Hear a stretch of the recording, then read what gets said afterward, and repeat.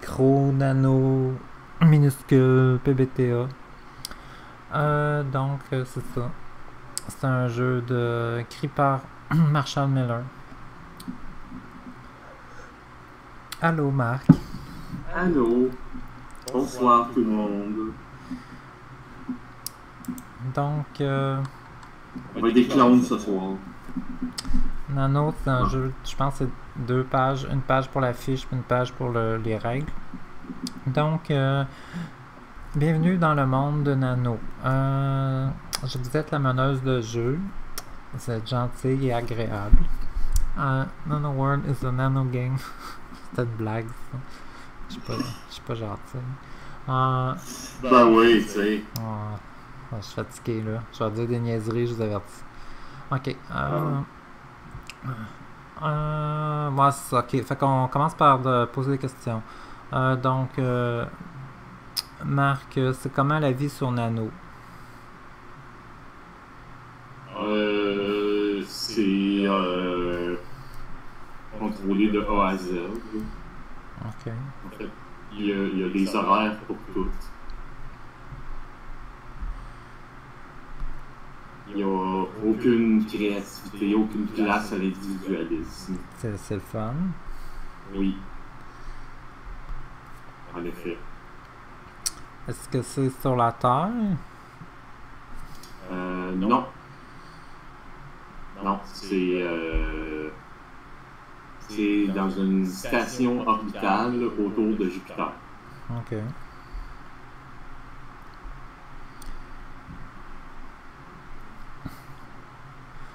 Puis, est-ce que c'est une corporation qui gère ça, ou c'est un gouvernement, ou...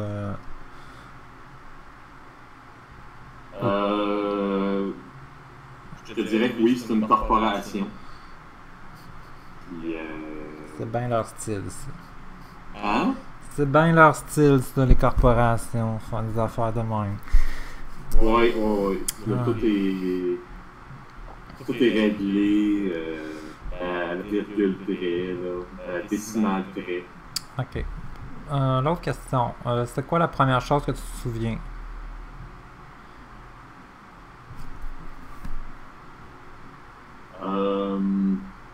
Je me souviens de m'être réveillé dans un coffre en vitre. Un sarcophage de quelque sorte. Là. Ok. Est-ce qu'il y avait de la lumière? Oui. Beaucoup? C'était-tu sombre ou c'était comme clair? C'était assez clair. Okay. Pas aveuglant, là, mais... Ouais. Comme clinique, genre? Oui. Ok. Est-ce qu'il y avait du monde qui t'ont aidé? Est-ce qu'il y avait des gens, ou c'était comme automatisé? Ou... C'était tout automatisé. Ok. En fait, je dirais que l'endroit en tant que tel, il y a très très peu d'humains. Ok. C'est très robotisé, en fait. C'est comme des robots des androïdes, ou c'est comme des bras mécaniques d'usine? J'irais plus pour les bras mécaniques. Okay. C'est plus efficace, c'est plus... froid. C'est ça. Ok.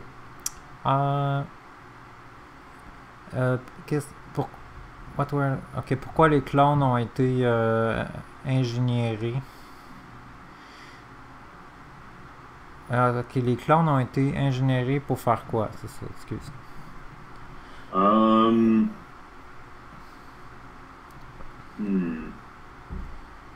Pour servir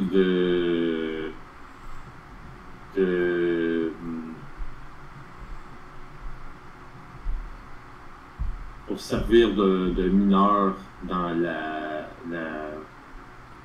ceinture d'astéroïdes. Ok. Qu'est-ce que ta place de travail ressemble?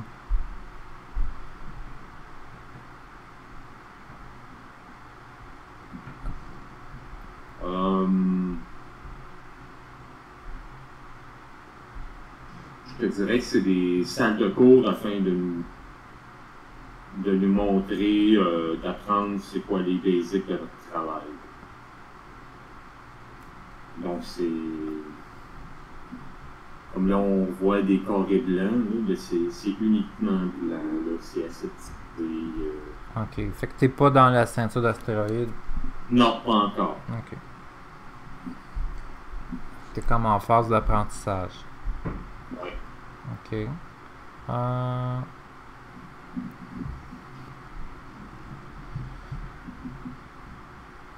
Qu'est-ce que... Wait time.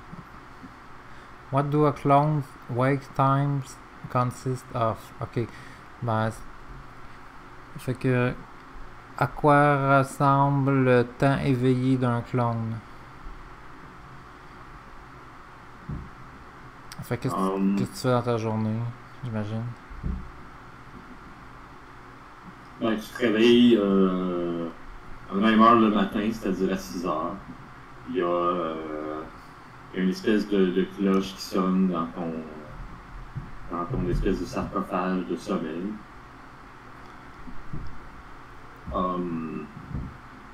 Ensuite, on te donne une espèce de moulée nutritive qui sert de déjeuner. Ok. Avec un verre d'eau. Puis par la suite, on se rend gymnase afin de faire de l'exercice physique. Ok. Pendant, je dirais, 1 heure de temps. Ok. Suivi du reste de l'avant-midi où est-ce qu'on va en cours et on apprend les mathématiques et les langues de base. Ouais, pourquoi t'apprends ça? T'es construit pour faire du forage dans les astéroïdes. Oui, mais afin d'utiliser les différentes machines, il faut avoir certaines notions de mathématiques. Okay. Et c'est ce qu'on reçoit. Là. Évidemment, c'est pas bien on n'est pas en train d'apprendre comment se servir d'un cosinus puis d'un sinus. C'est vraiment... Ok. Puis as-tu des apprentissages au niveau du forage, puis des affaires là, de minage, puis tout ça? Ben, j'y venais justement, parce que ça, c'est en avant-midi. Ensuite de ça, on a une période de dîner, où est-ce qu'on est nourri encore avec un autre bol de moulée nutritive et un verre d'eau. Et par la suite,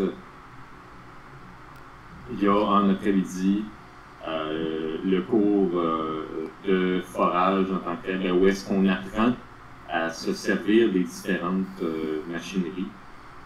Ok. Puis comment t'apprends? C'est avec des écrans? C'est comme des didacticiels? Oui, il y a justement des didacticiels en vidéo interactifs sur des machines. Chaque clone a sa machine à lui ou elle. Ok.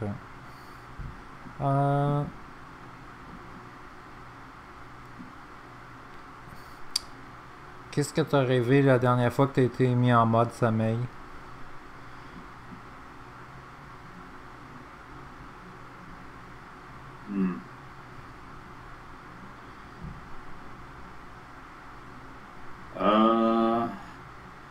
Qu'est-ce que j'ai rêvé?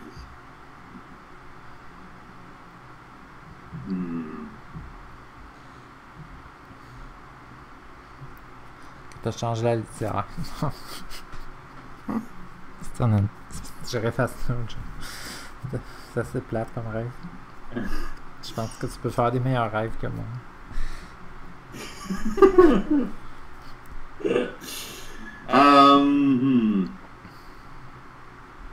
En fait, j'ai rêvé à moi et quelques clones qui sont dans mon groupe d'apprentissage, où est-ce qu'on allait en voyage et on partait à l'intérieur de Jupiter. Je vais fermer le haut-parleur, je sais pas si ça va faire de l'écho. Attends, je vais mettre mes écouteurs.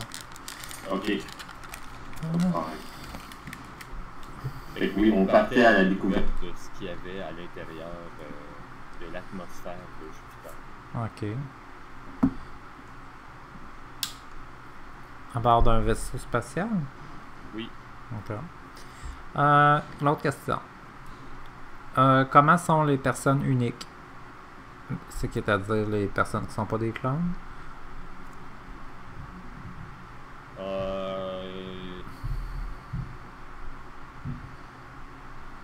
Ben, la plupart ne se mêlent pas socialement avec nous, en fait.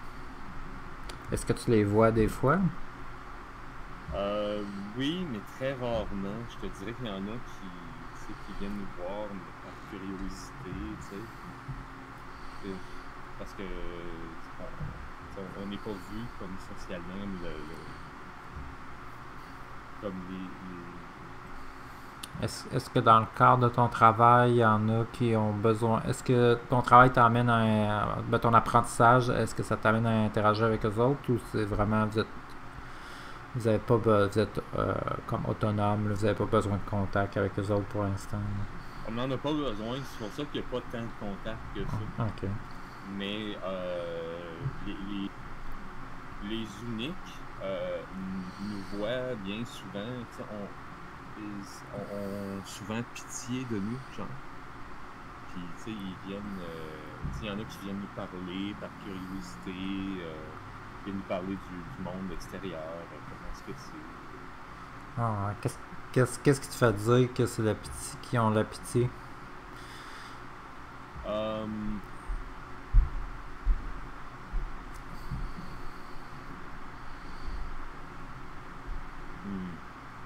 Est-ce que tu as déjà interagi avec... Est-ce qu'il y en a un qui t'a déjà parlé? Pour que tu puisses penser ça. Oui. C'est... selon ce qu'il me parlait de son existence qu'il avait, puis comparé à la mienne, ça avait l'air vraiment plus grandiose, plus riche. Et moins programmé. Fait que s'il y avait de la pitié pour toi, il y avait une certaine empathie pour toi. Oui. Ok. Ok. Après ça, qu'est-ce qui est non satisfaisant? Qu'est-ce qui... Je sais pas si je traduis en français. Qu'est-ce qui est insatisfaisant d'être un clone? Qu'est-ce qui est insatisfaisant? Ouais.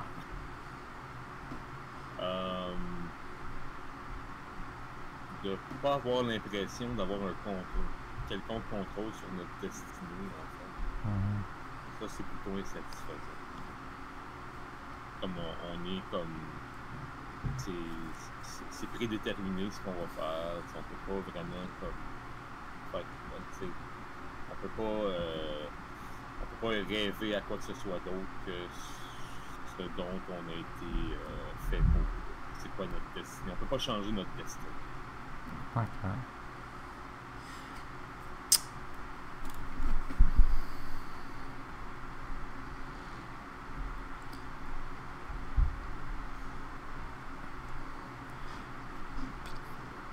Sais-tu qu'est-ce que tu voudrais faire avec ton destin?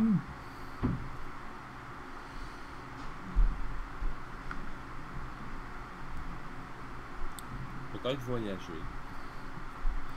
Ça doit être dur pour toi d'imaginer qu'est-ce qui est possible d'être fait. Oui, ben, tu sais, j'ai entendu parler de la Terre, d'uniques qui viennent m'en parler, mais tu sais, j'en sais pas plus. Moi, j'ai juste connu la station orbitale. Fait que tu comprends que le monde il se promène entre différentes places. Oui. Ok, ça t'intrigue. Oui. Ok. Après ça, faut que tu choisisses un chiffre, ça va être ton nom. 9. Ok. Je l'avais choisi pendant que tu étais ton Internet te down. Ok. Après ça, qu'est-ce qui vient d'arriver qui a disrupt, qui dérange ton travail, qui a dérangé ton travail, là, qui a...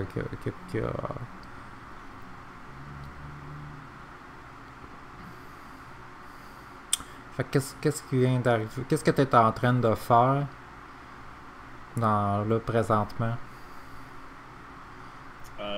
J'étais en train de faire mes exercices matinaux. Ok, de physique, là? Ouais. Ok. Puis qu'est-ce qui vient d'arriver qui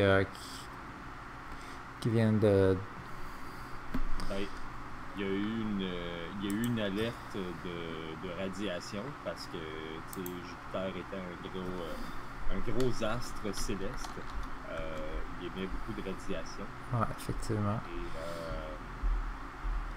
même si, bon, là où c'est rendu, la station comme telle est bâtie pour pouvoir absorber ces radiations-là. À certains moments, c'est vraiment... les radiations sont trop fortes quand l'orbite nous amène à certains endroits, près de Jupiter, par exemple. Donc, dans ces moments-là, il y a une alarme qui sonne, il faut se rendre dans des pièces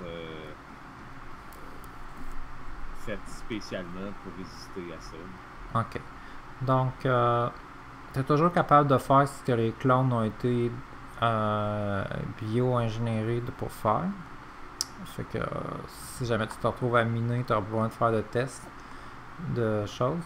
Puis, on fait des tests de dés quand tu fais quelque chose de nouveau ou quand tu fais quelque chose de risqué. Après ça, pour ton... faut que tu choisisses sur la fiche de personnage. Ton look, tes yeux, ton garb, puis ton gender. Ok.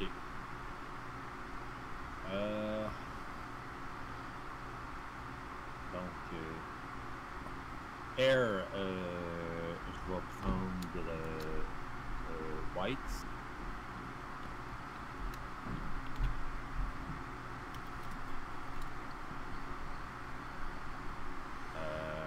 Eyes, je vais prendre barcode.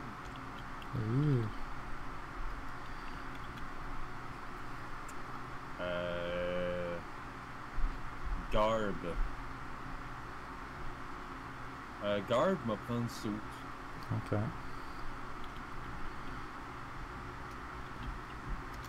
Puis gender, je vais prendre neither. Ok.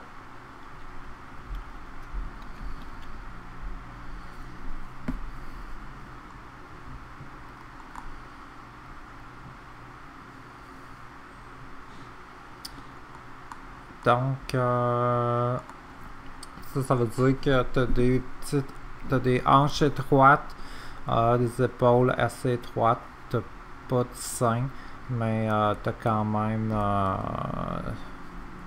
qu'est-ce qui ressemble à un sexe féminin là, pour uriner, tout ça. Mais tu peux pas te reproduire. Uniquement un homme fixe. Ah, c'est ça. Ok. Donc, tu es sur l'espèce de... c'est comme sur un tapis roulant, genre. Fait que tu es en train de faire ça, tu es en train de faire tes exercices. Tu arrives comme dans un bon score. Il y a combien d'autres clones avec toi dans cette pièce-là? Je dirais une vingtaine. Ok. Fait qu'il y a une vingtaine de personnes identiques à toi, aux cheveux blancs, qui portent le même suit. Puis, tout d'un coup, il y a les lumières rouges là, d'alarme là, avec le code alerte radiation, code 232. Le personnel doit se diriger vers les pièces de protection anti-radiation.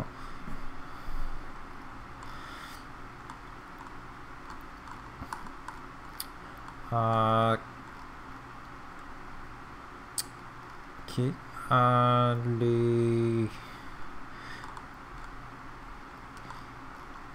Les clones, il y en a qui arrêtent de faire leur exercice, il y en a qui continuent quand même à le faire. C'est ceux qui arrêtent, qui ont l'air confus. Qu'est-ce que tu fais? Moi j'arrête de faire mes exercices, puis je me rends où on me dit d'aller. Ok. T'arrives à la porte, là, il y a comme une porte là, avec une fermeture avec une serrure génétique là, que tu mets ta main. Puis là, ça fait comme pip rouge. Seulement le personnel est autorisé à se rendre dans le corridor 32B.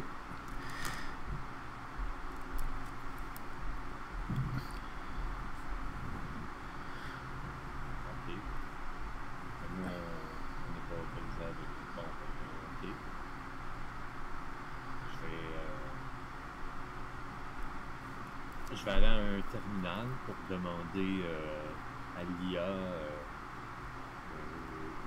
où est-ce que nous, clones, devons.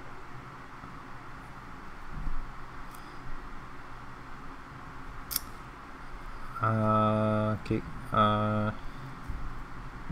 Bonjour, numéro 9. Comment puis-je t'aider aujourd'hui?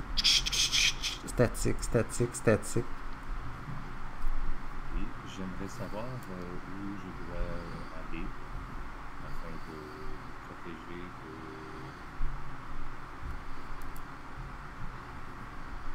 de radiation. Vous devez retourner dans votre chambre de sommeil. L'alerte sera temporaire. Ne vous inquiétez pas. Tout ira bien. Statique, statique, statique. L'interface s'éteint. Bon, parfait. Je vais aller... je vais retourner dans mon... voyons. Dans ton pod. Dans mon pod de sommeil, oui. Ok.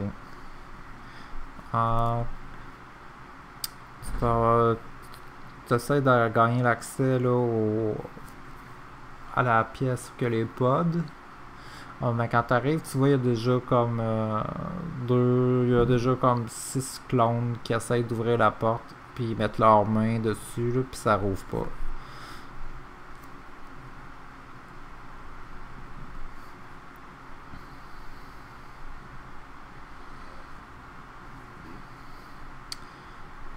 Tout d'un coup, par la fenêtre, là, dans l'autre pièce, là, où tu as essayé d'aller là, en premier, il y a comme genre une espèce de fenêtre vitrée là, que les gens ils peuvent... tu vois dans le corridor ce qui se passe, puis le monde dans le corridor, ils voient ce qui se passe à l'intérieur de votre salle d'exercice. Puis, tu vois, il y a du monde, il y a des uniques qui courent. Puis, là, il y a des lumières rouges dans ce corridor-là, tout ça. Puis tout d'un coup, tu vois 2 uniques différents, dont celui qui t'avait déjà parlé, puis qui avait eu pitié de toi. Tu vois, les deux essayent d'ouvrir votre porte. C'est un homme puis une femme. La femme elle a la peau noire. L'homme il a les cheveux bruns avec des yeux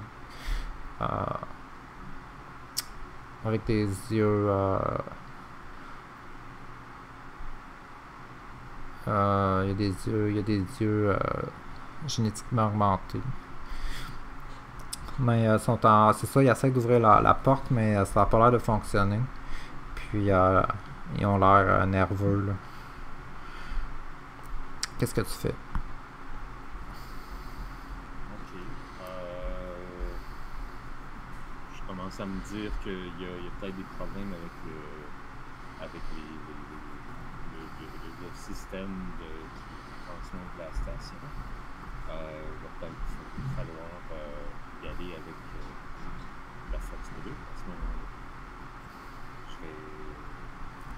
Je vais essayer de créer, d'ouvrir la porte en fait.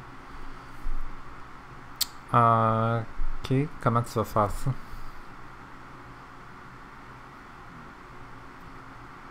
Bonne question.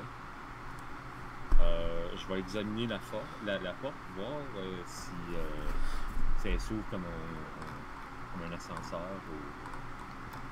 J'ai pas compris les stats, pourquoi qu'il n'y a pas rien. Moi non plus.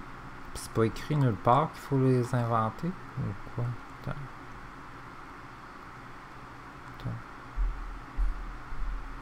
Ok, c'est ça. To each chosen number and then take turn calling out looks and naming stats. Fait que c'est toi qui nomme tes stats. Ok. Ben là, si on était plusieurs, les joueurs nommeraient chacun un. Mais là, vu que t'es le seul joueur.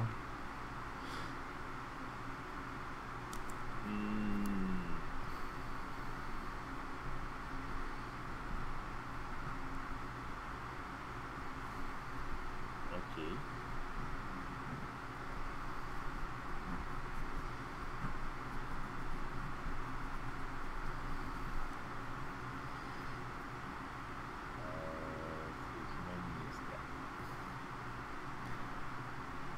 Qu'est-ce que tu serais.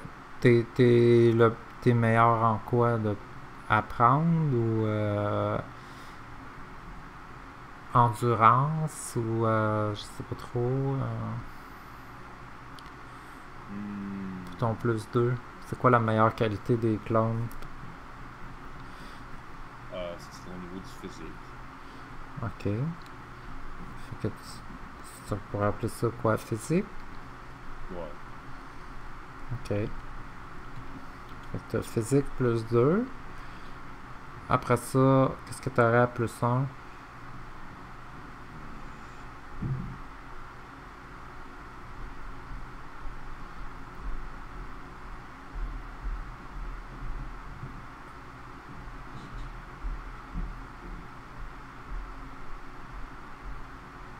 Apprentissage.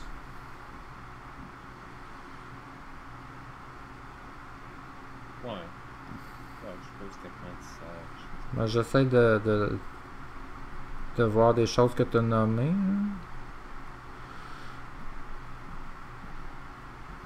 Après ça, plus 0.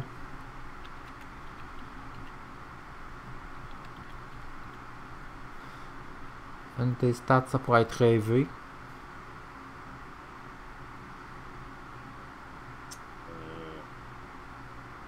Plus 0, je dirais créativité. Ok. Puis à moins 1. Créativité de je suis un savant. Puis moins 1,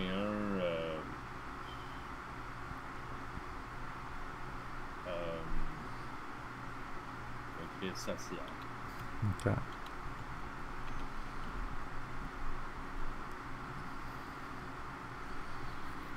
Ok. Donc, c'est ça. Comment tu essaies d'ouvrir la porte? Là, dans la pièce que vous êtes là, il y a les machines. Il y a des moniteurs.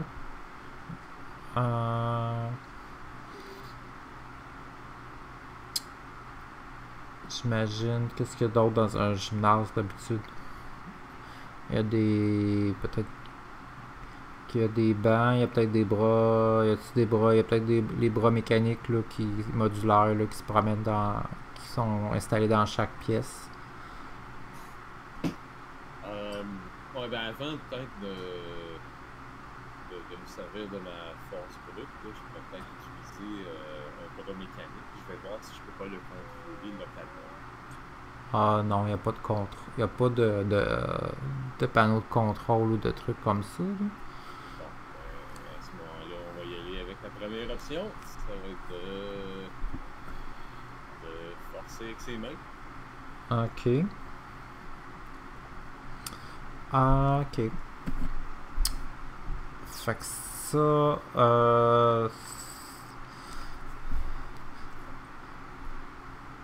est-ce que c'est quelque chose de nouveau? When you attempt to do something new and interesting. Non. When you take a risk, disons. Parce que c'est pas new and interesting. Fait que tu roules 2 d 6, puis là tu vas y aller avec physique. Fait que roule 2 d 6 plus 2.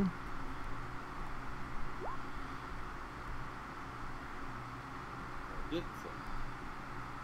7 à 9. You do it, but the GM will tell you an unforeseen consequence.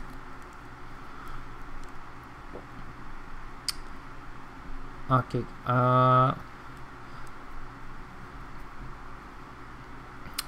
Tu réussis à forcer la porte là, de l'autre côté. Eux autres, ils ont comme une espèce d'outil mécanique là, qui ressemble à une espèce de wrench, là, je sais pas trop, là, qui essayait de forcer la porte eux autres aussi. Fait que vous réussissez à ouvrir ensemble à ouvrir la porte. Vous autres, les clones, vous êtes quand même plus forts qu'un être humain normal. Puis, donc, la porte, ça se trouve là, dans un grincement métallique. Là. Puis, l'homme, il t'aide à... Il te tend la main là, pour t'aider à sortir de la pièce, parce que la porte n'est pas comme ouverte au complet, là, elle est comme à moitié, genre. Puis, la conséquence, c'est qu'il y a des gardes de sécurité qui arrivent dans le corridor. Puis, tu les entends crier Jameson, Aldi, qu'est-ce que vous faites là? Vous n'avez pas le temps de les sauver, il faut aller à l'abri immédiatement. Puis là, eux autres, ils ont l'air de protester. Puis, tu vois les gardes de sécurité, ils s'en viennent vers eux autres avec des bâtons choc.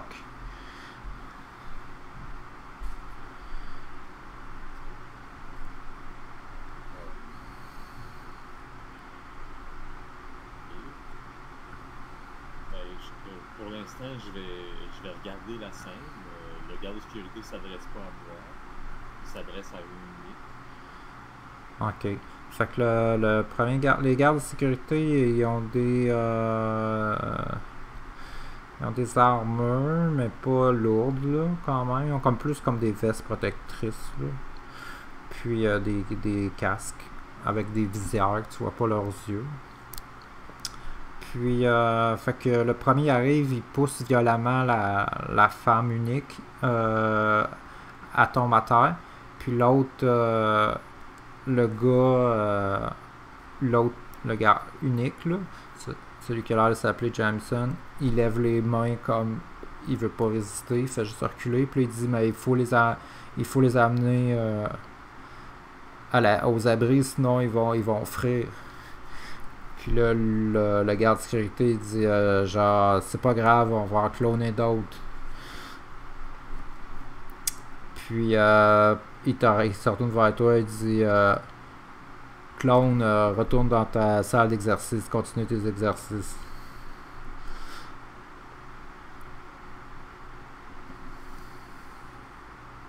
Qu'est-ce que tu fais? Je vais faire comme si je retournais dans la salle d'exercice. Là, je vais attendre qu'il parte. Je vais tenter quelque chose après. Ok.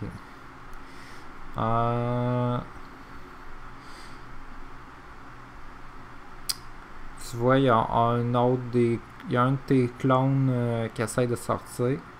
Parce qu'il y en a quelques-uns qui commencent à paniquer. Le garde, il électrocute avec un coup de bâton, là, il le fait reculer. Fait que tu vois là ton jumeau qui tombe à terre avec secoué par des spasmes électriques. Puis les deux gardes essayent de refermer la porte, mais clairement ils seront pas capables. Qu'est-ce que tu fais? Ok.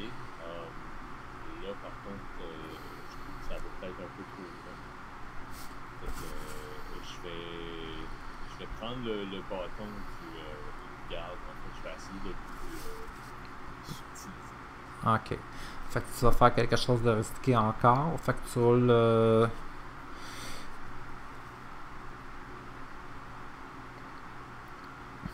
Bon, vas-y 2d6 avec physique encore.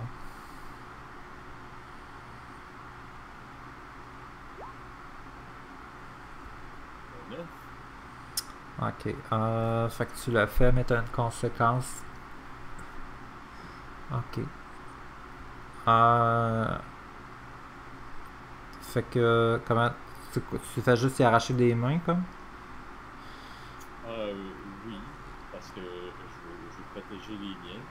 Ok. Fait que tu arraches le bâton. Puis l'autre, le gars que tu as arraché le bâton, là, il se recule comme il a l'air comme surpris. Puis son partenaire, il est comme merde. Code 5, corridor 32A, code 5. Puis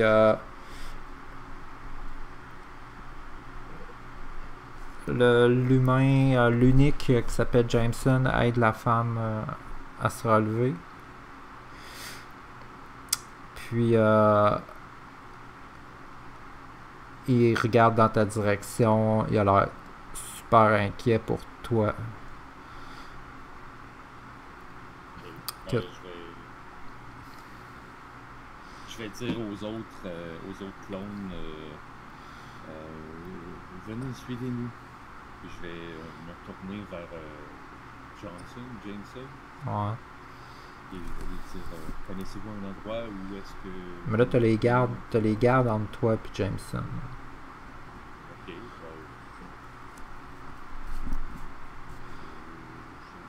t'avoue franchement, je m'en fous des gardes. Ok, que tu sors de votre... Ben, je lui parle à Jameson. Ok, le tu garde peux... soit là, il m'empêche pas de parler. Ok, là, ben... La voix se rend. Mais je veux dire, t'essaies pas de sortir. Oui, ça, non. Ok, tu fais juste parler, vas-y. Je parle à Jameson. Connaissez-vous un endroit où est-ce que nous serions en sécurité? Oui, il dit, faut vous rendre dans... Faut que vous venez dans la salle, dans un numéro, là. Il dit, mais ils vous laisseront jamais... Ces salauds-là, ils vous laisseront jamais venir. Il dit, sinon, essayez de trouver un autre moyen pour atteindre vos pods. Dans les pods, vous allez être en sécurité. Ok. Tu vois le garde, il repousse Jameson puis la femme, celui qui a encore son bâton, là. Il pousse avec son bâton, mais sans les électrocuter, là. Puis celui qui t'a arraché le bâton, il donne un coup de pied dans la porte là, parce qu'il est frustré parce qu'il est pas capable de la fermer. Puis il appelle encore là, du renfort, là. Puis tu vois, il dit ah shit, on n'a pas le temps, vite, on est trop tard. Puis là, les gardes, ils poussent les deux uniques. Puis les quatre, les deux gardes plus les deux uniques, ils s'éloignent. Les uniques, ils résistent un peu, mais là, en même temps, ils ont peur pour leur vie, fait qu'ils n'ont pas le choix. Ils s'éloignent avec les gardes pour atteindre leur abri anti-radiation. Ok. Fait que la voie est libre si tu veux sortir par là. Ouais, là, je vais sortir, puis je vais me rendre à la porte de où est-ce qu'il y a... la porte fermée de la pièce où est-ce qu'il y a nos pods. Ok. Fait que tu sors. Tu vois, il y a 2 clones qui ont aidé le clone électrocuté à se relever, mais tous les autres clones, ils osent pas sortir, là, ils font juste te regarder. Qu'est-ce que tu fais? Je leur dis, suivez-nous si vous voulez sauver. Sinon, c'est comme ce que l'unique a dit, on va frire ici. Il y a un des clones qui dit, mais c'est interdit de sortir.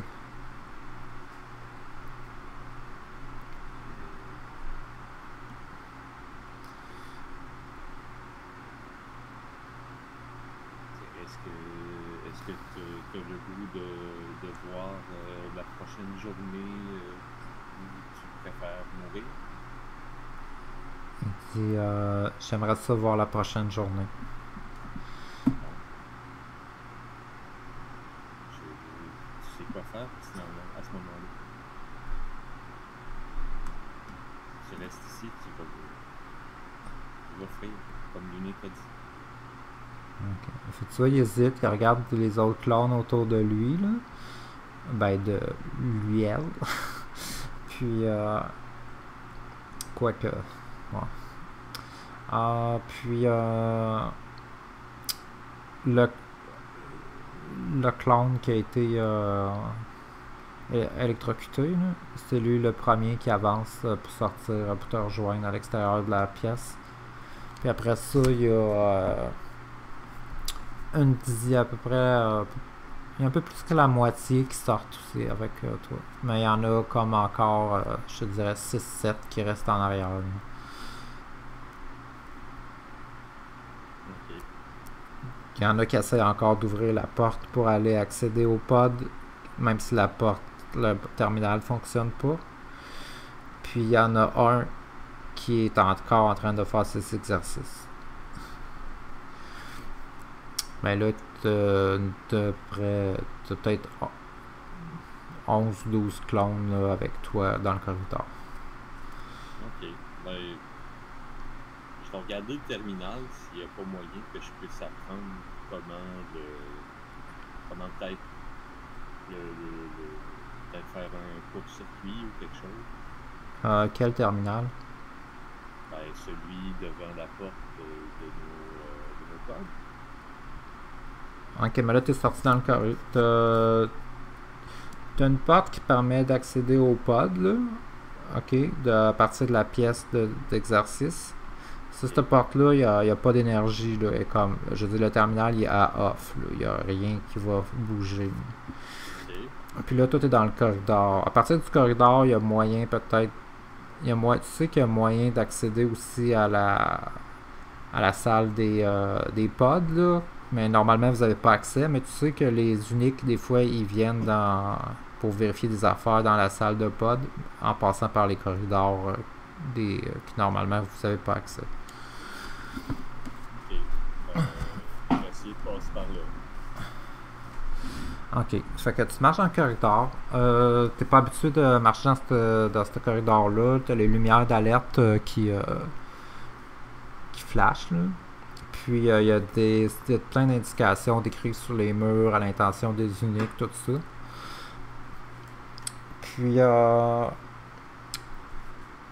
t'arrives face à face avec une affiche lumineuse là, qui est comme tu vois une sphère qui flotte dans l'espace là. Puis c'est marqué destination Neptune. Puis c'est comme il y a comme des ça parle de voyage, tout ça. Puis je suis vraiment intéressé, mais ouais, je vais quand même continuer mon chemin. Ok. Tu finis par trouver l'accès qui donne vers où qu'il y a les pods.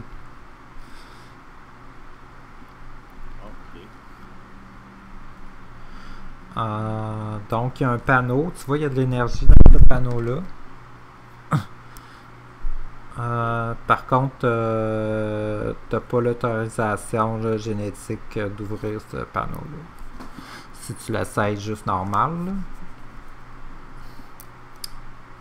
Mais lui, tu pourrais l'ouvrir, puis tu pourrais comme essayer de... ou essayer de le reprogrammer ou quelque chose comme ça.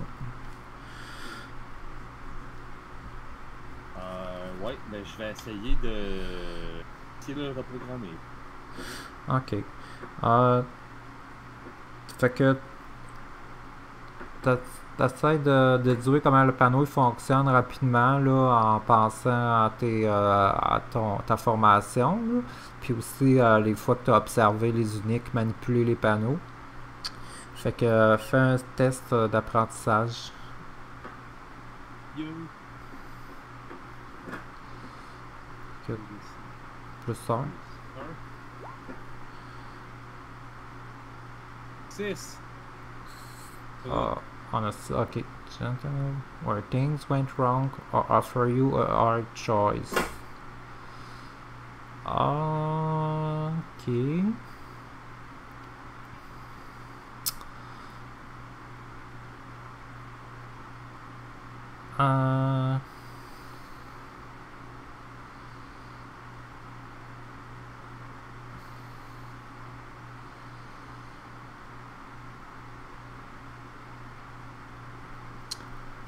T'essayes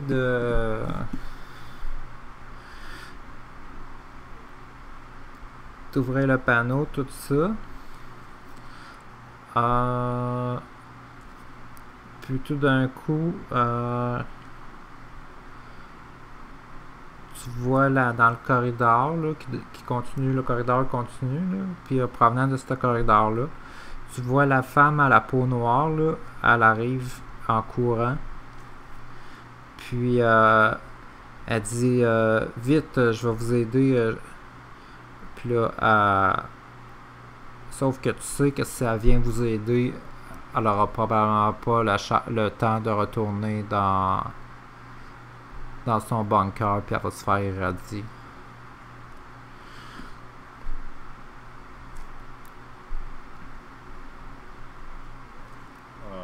Je vais lui dire non, il faut que vous retourniez dans votre bunker. Je vais me débrouiller tout ce que je peux. Ok. Tu vois, il y a 2 de tes clones qui s'avancent vers elle puis qui la repoussent. Puis là, elle crie non, non. Elle dit vous avez le droit à la vie, vous êtes des humains, vous avez pas plus de valeur que nous autres. Puis tu vois, il y a un des clones qui se retourne vers toi, là, il te regarde avec ses yeux de code barre, d'un regard interrogatoire, là.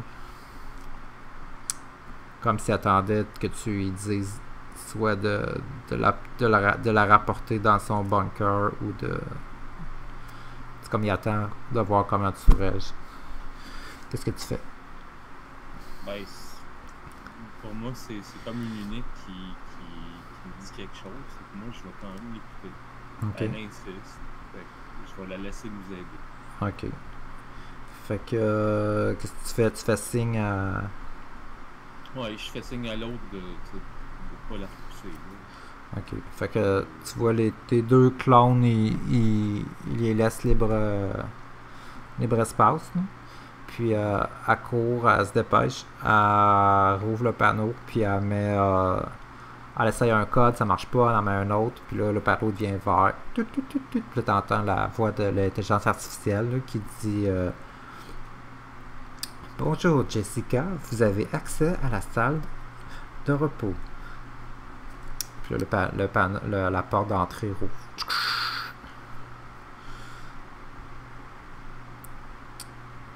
Qu'est-ce que tu fais?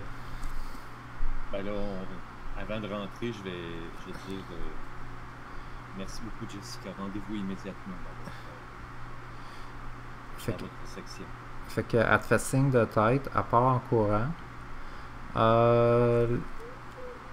Les autres clones ils rentrent à l'intérieur, ceux qui sont avec toi là, ils se mettent dans leurs pods.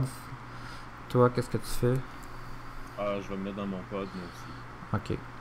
Fait que juste au moment où tu te mets dans ton pod, tu vois comme toutes les lumières de sécurité, là, les alertes, ils, ils deviennent sombres. Il y a des étincelles qui jaillissent de plusieurs terminales, là.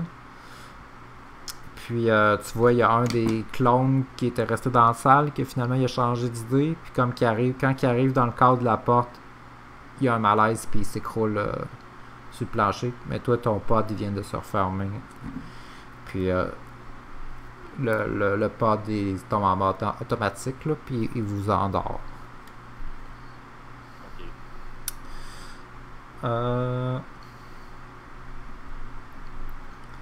Fait que tu reprends conscience.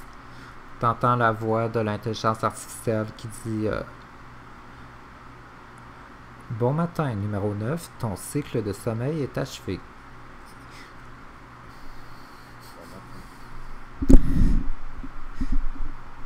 Ce sera une belle journée aujourd'hui. Merci beaucoup.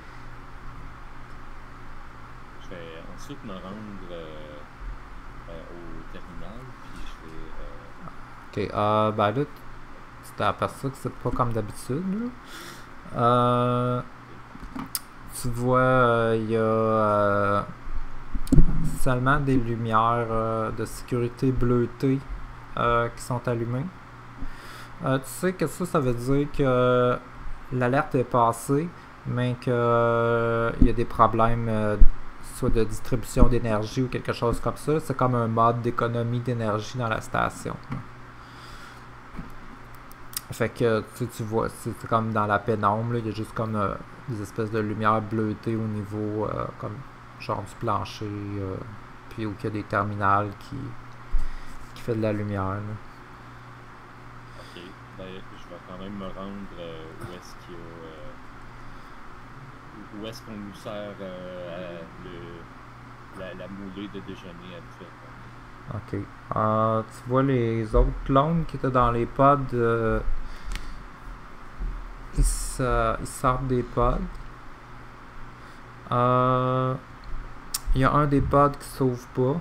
Puis dans le cadre de la porte qui donne sur le corridor, il y a aussi un clone qui est inconscient.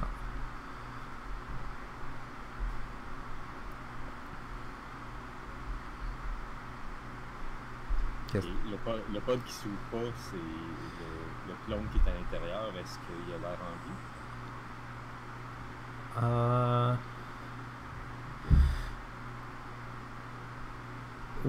Ouais, il a l'air à respirer, là, mais il y a comme on dirait que son pod a mal fonctionné, puis il est encore dans un cycle de sommeil, là. Ah, ok. Tu sais pas si c'est dangereux ou pas, là, ça t'est jamais arrivé, ce genre, t'as aucune... Tu sais pas c'est quoi les conséquences de... si le cycle de sommeil il reste prolongé.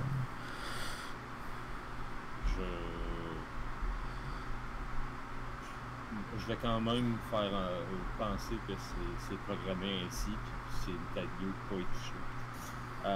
Puis je vais me rendre à l'espèce de cafétéria pour les clowns. Ok, fait que tu laisses le clone dans la porte. Ouais, ben ça, j'imagine que les gardes vont venir s'en charger, là. Ok. À moins qu'on me donne des directives, là, mais je pense que c'est le cas. Je m'en occupe pas. Fait que tu arrives dans la salle de repas avec tes autres clones. Vous assisez tout ça. La machine distributrice, il y en a comme genre 5 machines distributrices. Il y en a une qui fonctionne pas. Puis les autres machines, ils vous donnent des rations anormales, là, soit qu'il y en a moins ou soit qu'il y en a plus. Ça a l'air comme un peu déréglé. Là.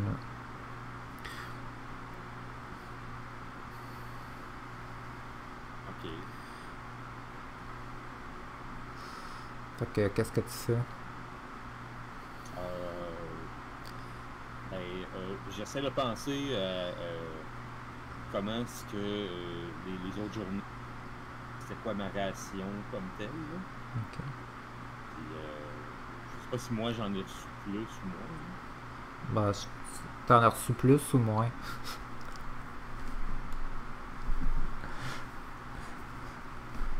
C'est à moi de décider. Okay. Bah ouais, parce que c'était un PBTA, c'est moi qui te pose des questions.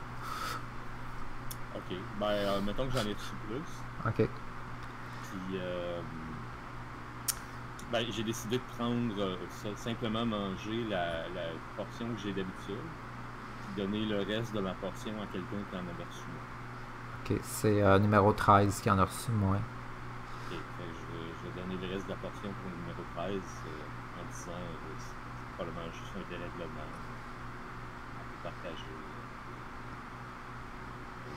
Yel, numéro 13, te demande, Yel d'ici. Est-ce que les uniques qui sont venus nous aider sont endommagés? Une fois que le système va être remis en fonction, on pourra demander si Jameson et Jessica sont endommagés. J'espère pour eux qu'ils ont le temps d'aller dans leur local à temps. Pourquoi tu as enlevé la propriété de l'unique chargé de la protection?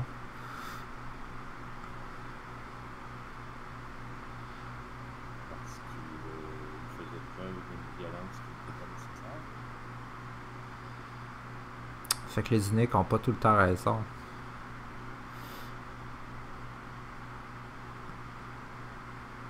Non. Mais la plupart du temps, ils sont raison. Numéro 7, Yel s'assied avec vous autres. Tu vois que Yel a pris comme 3 fois la ration à peu près. Là. Puis elle mange avec enthousiasme. Elle dit, faut en profiter pendant que les choses marchent mal.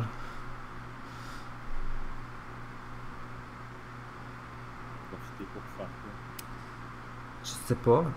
Manger plus avant qu'il répare tout. Mais ça ferait juste dérégler ton corps. Mais c'est pas grave, j'ai envie de manger plus. Fait que j'ai décidé que j'étais pour manger plus. Okay. Numéro 13, il dit, est-ce que tu as encore la propriété de l'unique qui est en charge de la protection?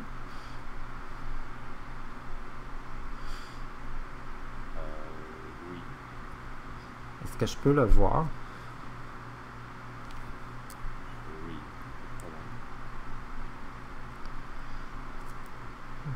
Est-ce que tu lui donnes le stand bâton?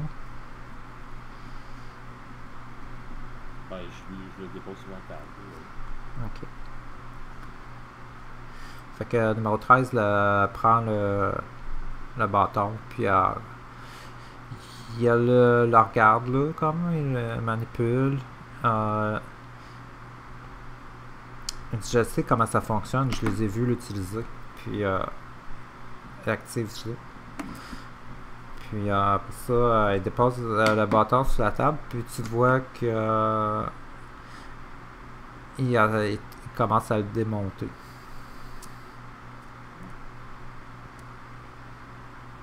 Puis numéro 7, elle regarde avec intérêt. Ben, moi aussi. Fait que numéro 7 est comme, ah oui, ça s'enlève comme ça. Si on enlève ça comme ça, c'est sûrement comme ça. Puis le numéro 13, il dit, oui, c'est vrai. Ça me fait penser à notre exercice de pas de géométrie, de forme spatiale, en tout cas, je sais pas trop, d'ingénierie, manipulation, de drill, machin truc, là, de réparation. Fait que tu vois qu'il démonte assez aisément le stand bâton. Puis les deux ensemble s'amusent à leur remonter.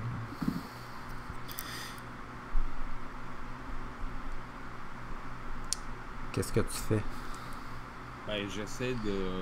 Moi, je suis vraiment attentif à ce qu'ils sont en train de faire, parce que j'essaie d'en apprendre le plus possible sur le fonctionnement Ok, fait que de cette. tu participes avec eux autres, tu vous remontez le bâton. Là. C'est la première fois que vous faites ça ensemble. Je dis que c'est quelque chose de nouveau et d'intéressant. Bruce, 2d6 avec social.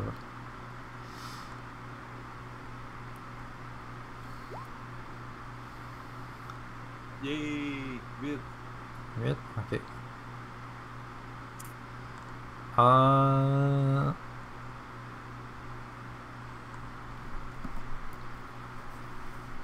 Qu'est-ce qu'il y a d'imprévu? C'est que vous avez eu du fun. C'est comme si vous aviez fait un casse-tête ensemble, puis vous avez trouvé ça agréable. C'était comme quelque chose d'inutile à faire, mais ça a été agréable à faire.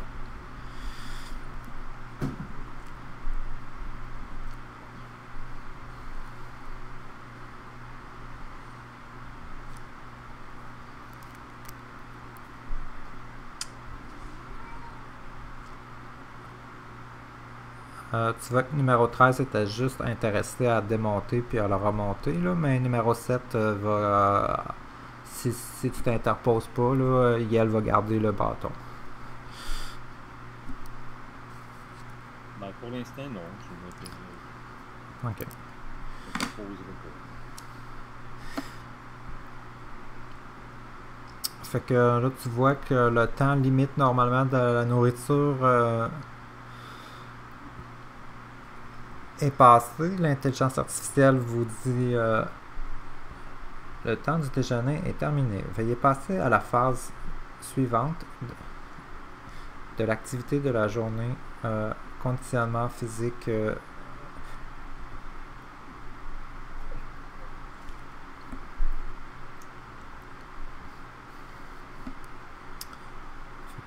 Qu'est-ce que tu fais?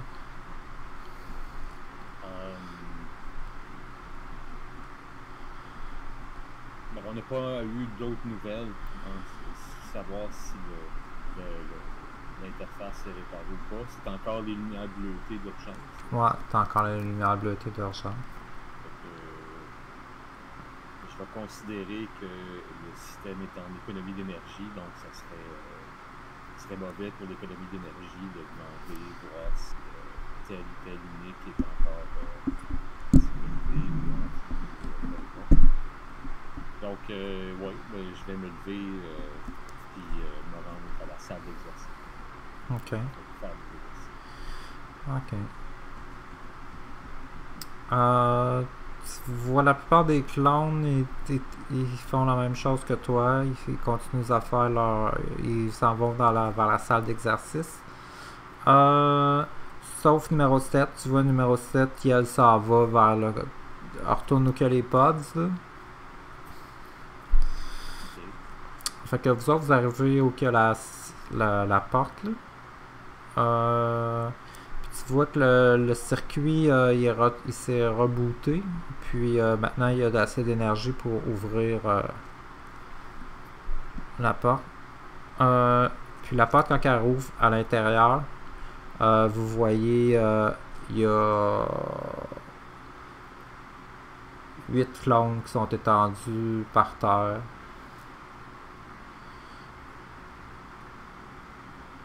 Puis qui bougent pas.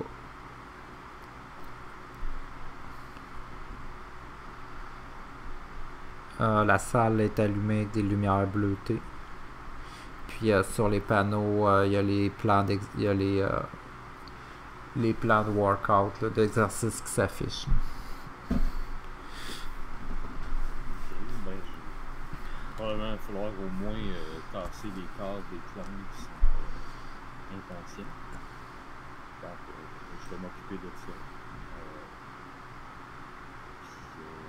Par la suite, je vais faire mes exercices. Ok. Euh, tu vois... quand vous déplacez les corps, ils se réveillent pas. Puis tu remarques qu'ils n'ont pas de signes vitaux. Sauf 2 d'entre eux. Ah, ok, il y en a 2 qui sont encore Ouais, ben, tu vois qu'ils ont des signes vitaux, là, mais ils regagnent pas conscience. Ok. Ben, je vais dire à d'autres. Je vais dire à un autre qui est là. Peut-être le numéro 13. Ces deux-là ont des signes vitaux, mais probablement qu'ils ont besoin d'un cycle de sommeil. Il faudrait les amener dans leur code afin de les activer. Fait que Tu m'aider? c'est numéro 5 et 12. Ok. Ben, je vais me saisir de numéro 5. Ok. Je vais demander à numéro 13 d'amener numéro 2. Ok. Fait que vous arrivez dans les pods. Tu vois que numéro 7 est pas là. Puis vous mettez les deux autres dans les pods. Là. Ok. Je vais fermer les codes, là, je vais les activer. Ok. Et je vais retourner à la salle d'exercice pour continuer les exercices. Tu vois 13 reste là, puis elle regarde numéro 12 dans son pod. Puis numéro 13, elle a l'air un peu troublée. Qu'est-ce qu'il y a numéro 13? Ah, je faisais tout à mon exercice puis mes leçons avec numéro 12. J'aimerais ça que numéro 12 redevienne actif. Bon, probablement qu'un cycle de sommeil, ça va lui faire du bien. J'espère que j'ai peur que numéro 12 soit endommagé, comme les autres qui bougent plus, qui ont plus de signes. C'est pour ça qu'il fallait écouter l'unique de Jameson. Il y en a beaucoup qui ont choisi de continuer de faire leur exercice. Pourquoi ils ont fait ça? Je sais pas, par habitude, sûrement. Pourquoi tu vas faire l'exercice? Ben, parce qu'il faut. Par habitude? Tu voudrais faire quoi? Je sais pas. Je sais plus quoi faire.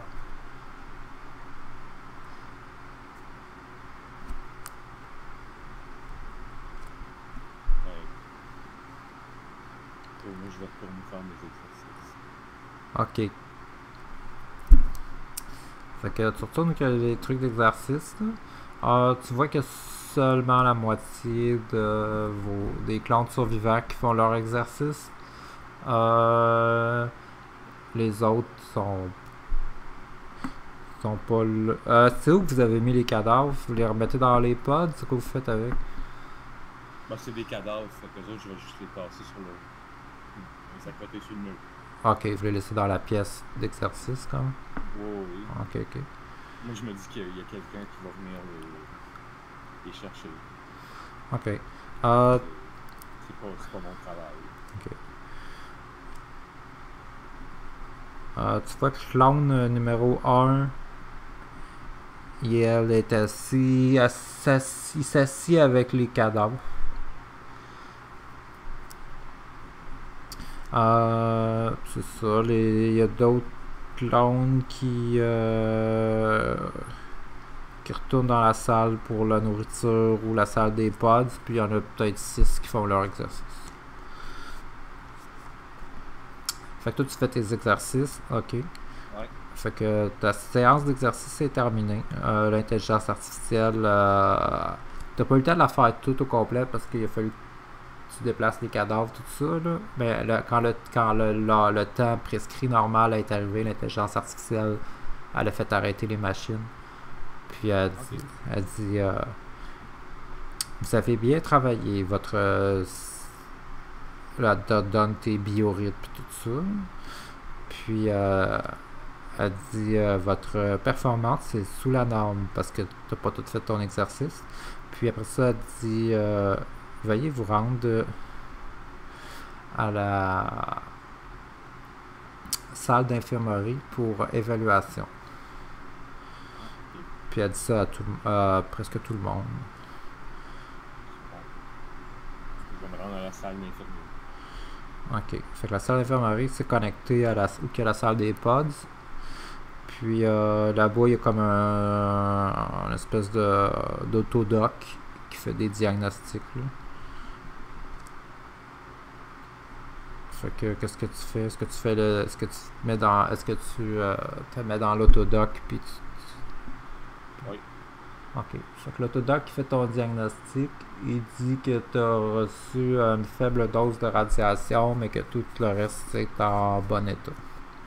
Tu as comme un bon bilan de santé plutôt. Ok.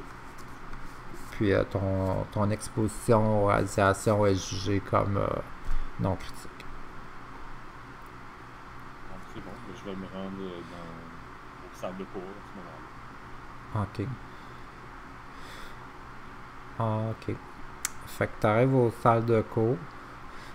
Tu remarques que les lumières sont encore bleues, puis tu n'as vu aucun unique circuler dans les corridors. Normalement, il y en a. Normalement, quand tu te rends aux salles de cours, tu passes devant une grande vitre vitrée, là, puis ça donne sur un des corridors principaux, là, que souvent il y a des. Tu vois au moins 3-4 uniques qui passent là, avec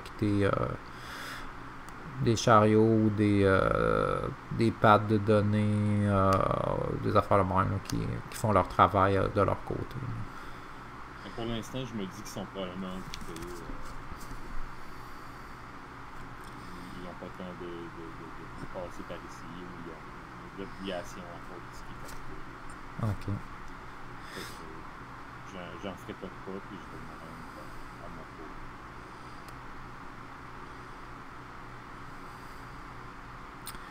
Bonjour, numéro 9. Bonjour. Malheureusement,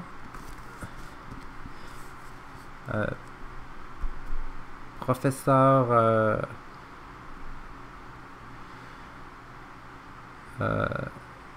Naochi n'a pas programmé les nouvelles leçons pour la journée. Je vais vous remettre sur le corpus régulier par défaut. D'accord. Fait que c'est comme la révision là, que le AI te fait faire. T'es un peu déçu parce que t'aimes ça quand même quand t'apprends des nouvelles exercices, des nouvelles leçons. Là. Mais là, c'est juste la révision.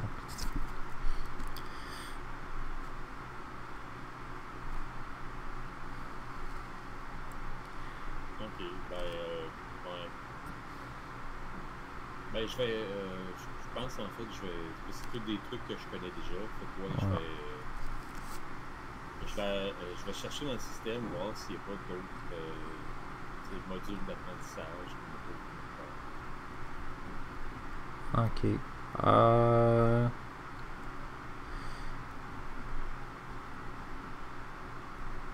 Dans le système, tu trouves rien de. C'est toutes des affaires. Qu'est-ce que tu as accès là, avec ton accès normal? C'est toutes des choses que tu as déjà vues. Ok.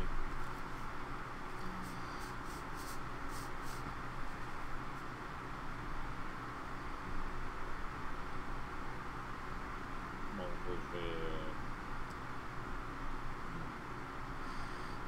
Tu vois, il y a 2-3 clones qui ont l'air de chercher quelqu'un. Puis là, puis là, tout d'un coup, il y a quelqu'un qui pointe dans ta direction.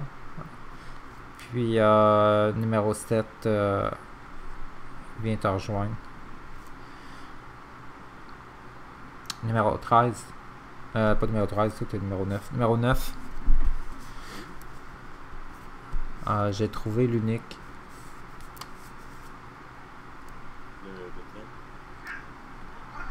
Lequel? Jessica Figaro. Ah, ok.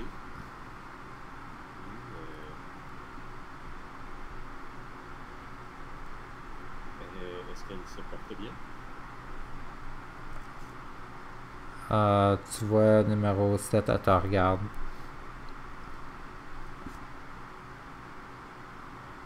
Non. Ok. Elle est désactivée.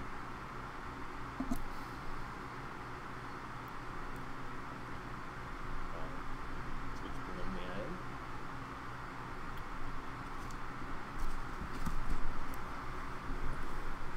elle? Ouais. Je vais la suivre. Ok. Fait que quand vous sortez, numéro 13, il dit qu'est-ce que vous faites?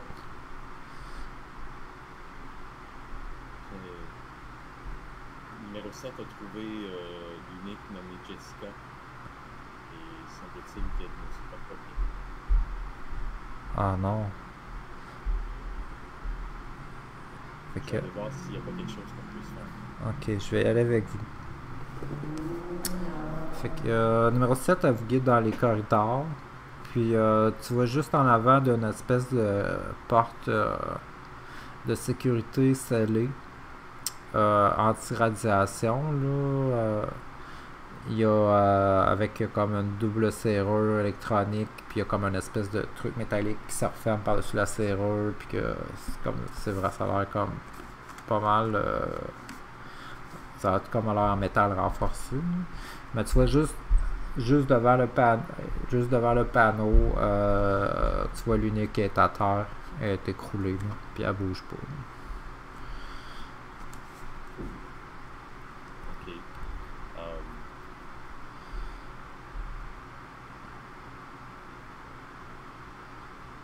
Ben, je vais essayer de voir. Je vais regarder je vais regarder ses yeux, voir si ça bouge quelque chose.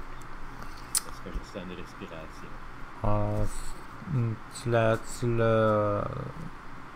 Tu check tout ça, là, tu vois, elle a aucun signe vital. Elle a l'air complètement désactivée.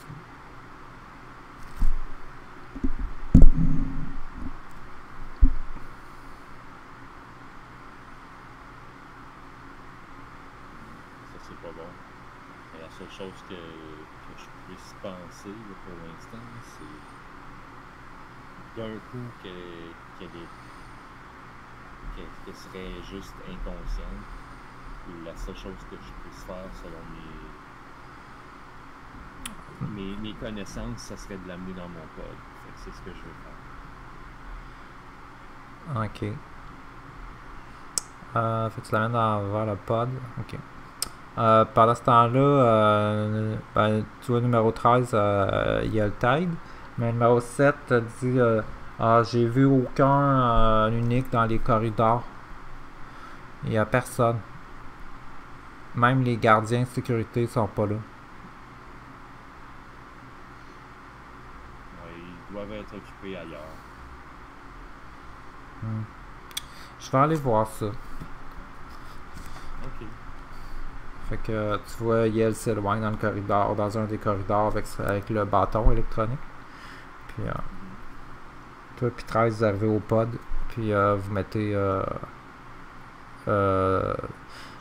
Dr Figaro dans son pod. Ouais.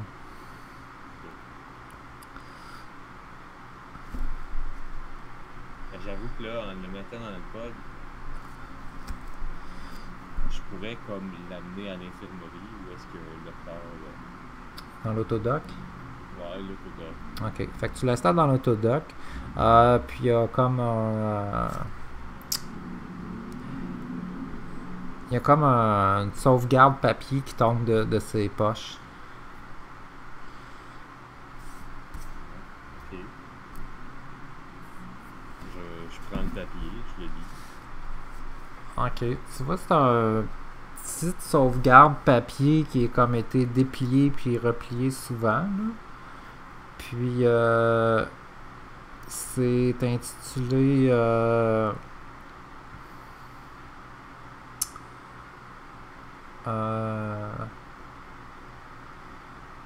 genre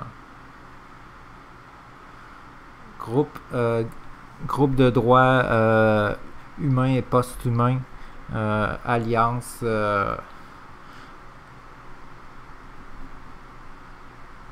Mars Jupiter. Puis là à l'intérieur il y a du texte qui explique que les différentes types de personnes génétiquement modifiées. Puis là, c'est marqué. Puis là, tu vois une section sur les clones aussi. Puis ça indique que c'est parce que ces personnes-là ont des droits, tout ça. Puis que comme quoi les trucs en tout cas, c'est des affaires qui te mélangent là, pas mal. Là.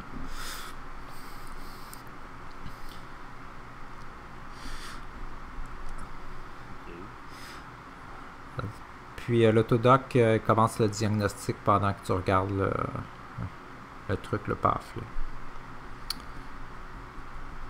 Qu'est-ce que tu fais?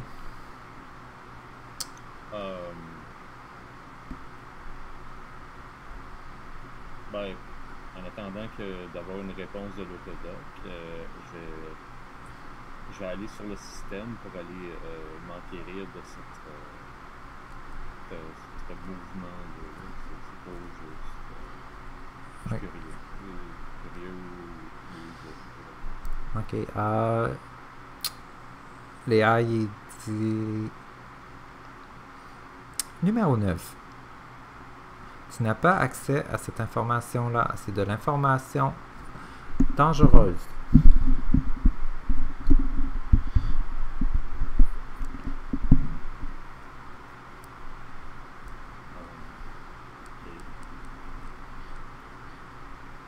Qui t'a parlé de cette information?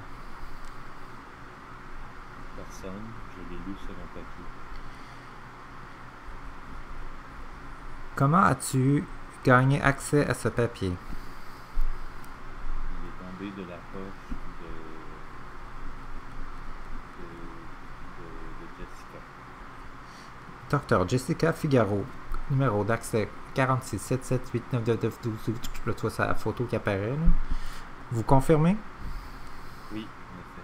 D'accord. Un rapport sera effectué au système de sécurité.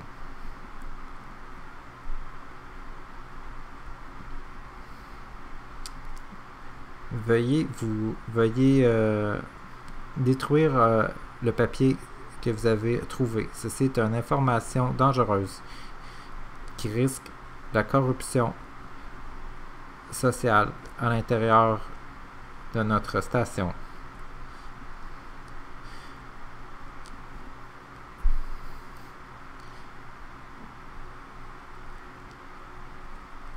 Je vais dire d'accord. Merci, numéro 9.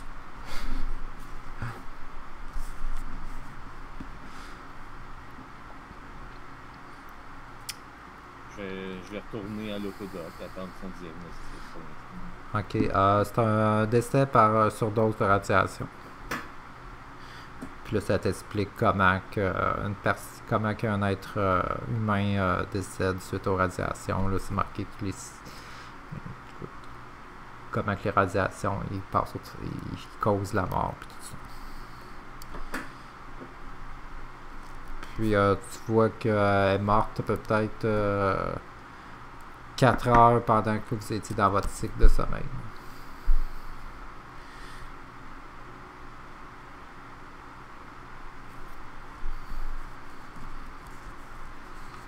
Je pense que je vais verser une larme, mais je trouve ça triste, parce que c'est quand même elle qui nous a sauvés.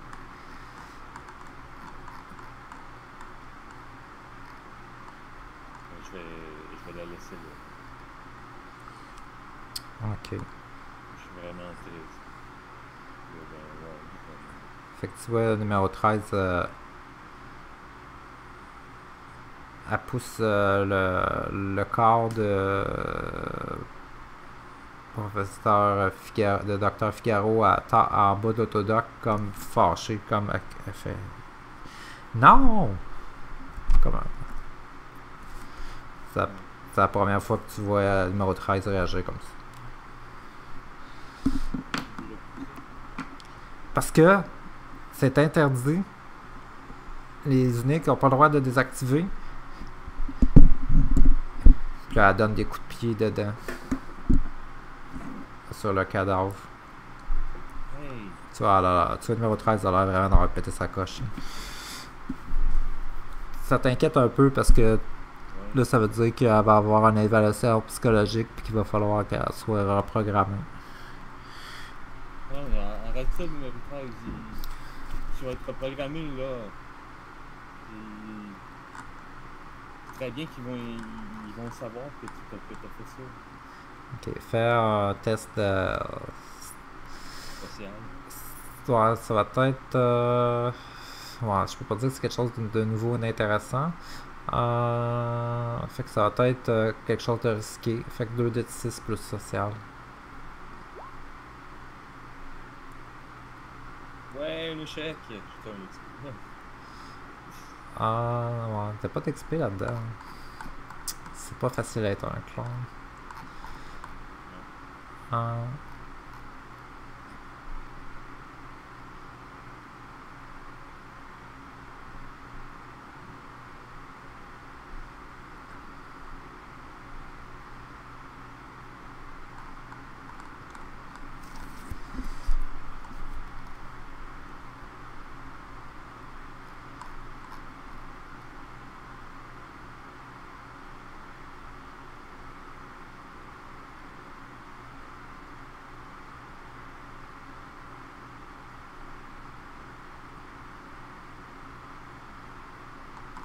Ok.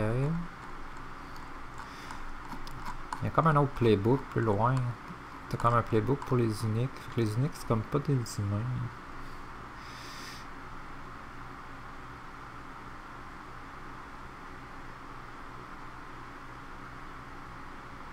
En tout cas.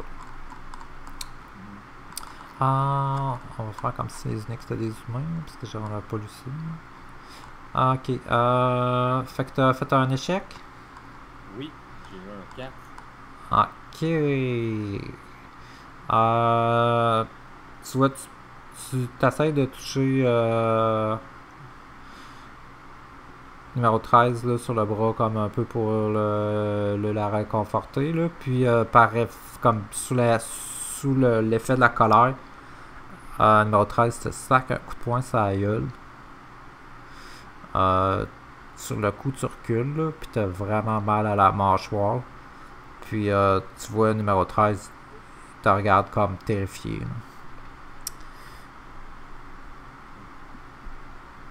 Pourquoi tu m'as frappé? Puis tu vois numéro 13, il panique. Puis il sort de la place de l'autodoc en courant.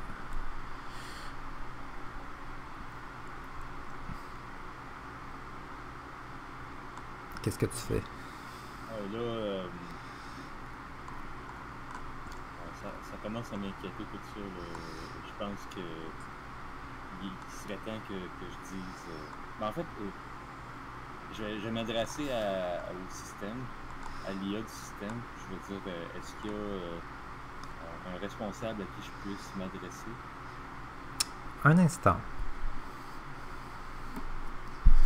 Aucun responsable n'est disponible présentement.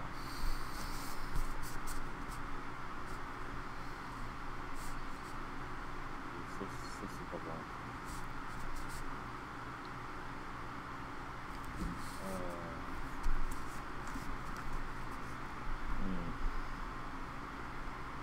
Ouais, non, là, je pense que je vais partir moi aussi un peu comme numéro 7, puis je vais essayer de faire les environs. Ok. Fait que t'arrives dans... Ben, tu sors, là, t'arrives dans où qu'il y a les pods, là.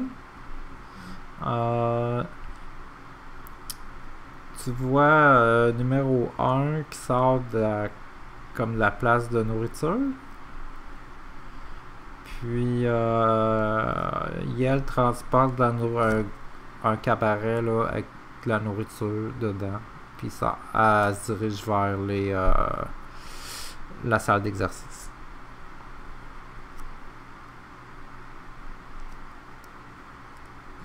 Tu vois, son cabaret était vraiment rempli full.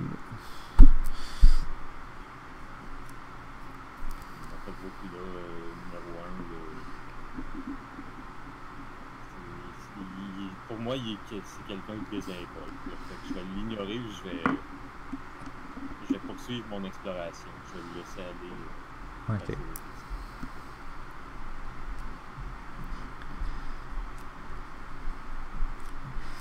Fait que quand tu t'en vas dans les corridors, ok. Ouais.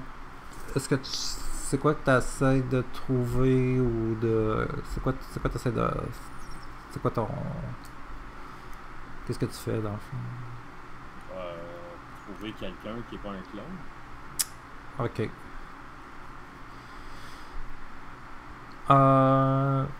Fais un test avec créativité.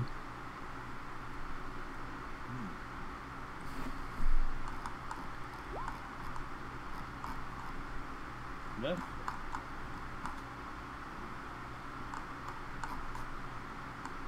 9, ok. Tu te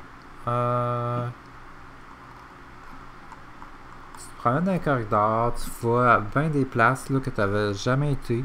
C'est comme des laboratoires, des affaires de même. Tu vois comme des centres de recherche, centres de station contrôle. Tu passes devant où il y a les hangars, où il y a les navettes spatiales. Les affaires de même, tu vois, c'est comme vraiment désertique, là, il n'y a personne. À date, tu trouves personne. Tu te croises un autre unique qui est effondré sur le sol. Ok, je vais vérifier si c'est une photo.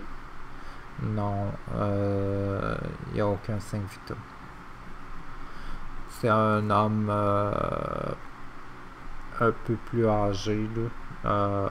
Tu sais qu'il y a des uniques qui vivent longtemps, là, puis que leurs cheveux deviennent gris, puis que leur code génétique là, commence à défaillir, là, puis que ça fait qui ont comme des signes de détérioration là, sur leur peau, puis tout ça. Là.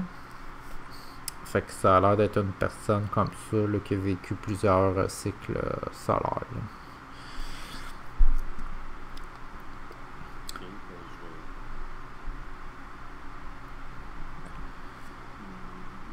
J'avoue qu'il y a peut-être une carte d'accès ou quelque chose sur lui, parce que là, si je trouve personne, peut-être que j'aille dans des endroits parce que je l'ai pas le droit. Ouais, tu trouves, il y a une carte d'accès. Puis comme que tu presses ta carte d'accès, t'entends cogner dans une paroi métallique dans le mur, comme. Ah, ok. Je regarde ce qu'il y a. Est-ce qu'il y a une fenêtre? Non, tu vois, c'est un mur opaque, là. C'est comme, ça donne du côté des hangars, là. Puis c'est comme une espèce de locker pour mettre de l'équipement lourd, tout ça, là. La porte est comme en métal, là, renforcé. Puis il y a quelqu'un qui cogne avec quelque chose de métallique de l'autre côté de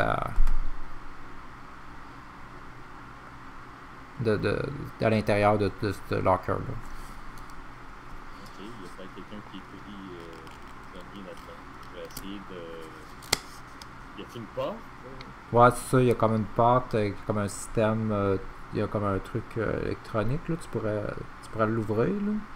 Mais là, ça, on dirait qu'il y a eu.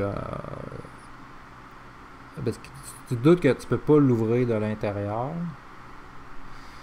Peut-être.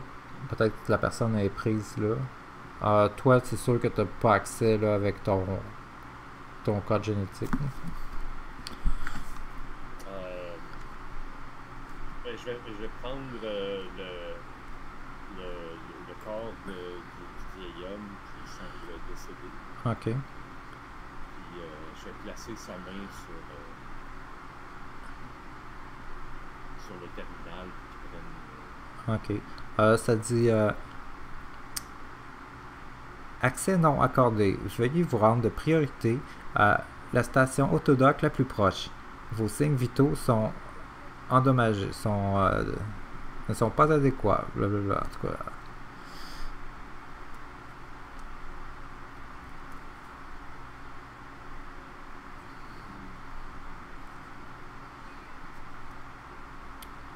Ben, j'ai regardé tantôt démonter le stun bâton. Ouais. Je vais essayer de faire la même chose. Peut-être voir si je pourrais pas démonter le truc. Je sais pas. Ok. Circuit ou quelque chose. Ok. Vas-y, fais avec apprentissage. Ça, 10. On attend, it's like you were engineered to do it. Ok, fait que tu fais ça là, vraiment instinctivement, rapidement. C'est comme un puzzle pour toi. Là, t'es comme, tu le réussis à l'ouvrir. Fait que ça se rouvre. Tu vois à l'intérieur, il y a un unique avec une grosse pilosité faciale. Là. Il a l'air aussi de faire de l'embonpoint. Il est en habit genre d'entretien mécanique. Puis quand il te voit, il est comme surpris. Il dit bon sang, bon Dieu, mais qu'est-ce que tu fais là, toi? Justement, ce que j'essaie de comprendre de ce qui est arrivé. Ok, tasse-toi. Puis là, il sort. Ah non! James! Puis là, quand il voit le cadavre de l'autre personne, là, il s'en va à côté. Là. Je l'ai trouvé comme ça, il semble être désactivé. Crime, qu'est-ce que t'as fait? Je l'ai trouvé comme ça. Il y a eu radiation, c'est probablement ça qui fait ça. Il est ramené à l'infirmerie. J'avais dit, il a pas eu le temps de se cacher. Ah, merde. Ok, bouge pas là. C'est quoi ton numéro, toi? Numéro 9. Numéro 9, bouge pas, ok. Reste calme, on va arranger ça. Il s'approche du terminal. Ordinateur, s'il vous plaît, localisez chef technicien Gérald Philibert. Pas ça. Impossible de localiser chef technicien Gérald Philibert. Fait que là, tu vois, le mécano, il demande 5-6 requests là, de localisation, là, puis à chaque fois, l'ordinateur répond tout le temps que c'est impossible de localiser. J'ai demandé auparavant de reprendre contact avec quelqu'un qui hier ne semble pas en détecter aucun. C'est le premier que je fais. Là, tu vois, il te regarde vraiment bizarre. Là. Ok. Y a-tu d'autres. Les autres clones, sont-tu actifs? Oui. C'est une quinzaine qui ont observé. Ok. Puis qu'est-ce que vous faites là? Qu'est-ce que tu fais dans le corridor, toi? J'essaie de trouver des cliniques, des réponses à ce qui se passe. Ok. Ça, tu vois, numéro 7, elle arrive, tourne le coin comme, là, puis elle tient le stun bâton dans ses mains. Puis, comme aussi un coffre à outils d'entretien mécanique. Puis là, le mécanicien, quand il voit numéro 7, comme wow, là, qu'est-ce que tu fais là, toi? Puis le numéro 7 te regarde comme. Ah, j'ai trouvé un unique, il était pris dans ce casier.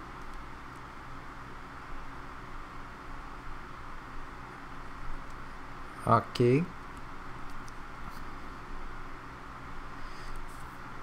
Puis là, le mécano, il s'approche de numéro 7, puis il check là, il dit, c'est quoi ton numéro, toi? Numéro 7. Il dit, donne-moi le bâton. Puis le numéro 7 regarde son bâton. Puis elle dit non. C'est à moi maintenant, je l'ai démonté, je l'ai remonté.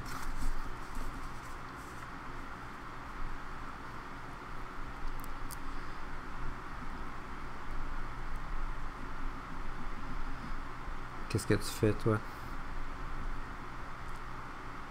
Pour l'instant, rien.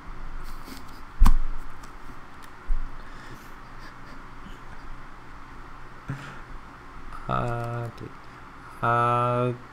Je trouve ça bizarre que l'unique s'intéresse au bâton, alors qu'il y a d'autres priorités qui sont pas mal plus importantes. Mais, ok.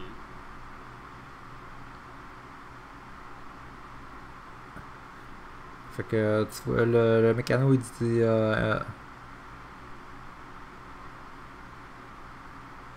ordinateur, est-ce qu'il y a des personnels de sécurité qui sont. Est-ce que tu peux localiser des personnels de sécurité? Puis l'ordinateur a dit négatif. Ok, numéro 7, t'as pas l'autorisation d'utiliser les bâtons, là, faut que tu me le donnes. Je vais aller le ranger à sa place. Puis là,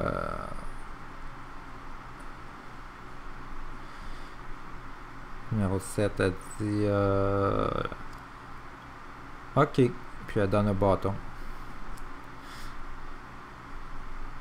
Puis là, il dit donne-moi les outils. Là, elle dit non, je veux démonter puis remonter d'autres choses.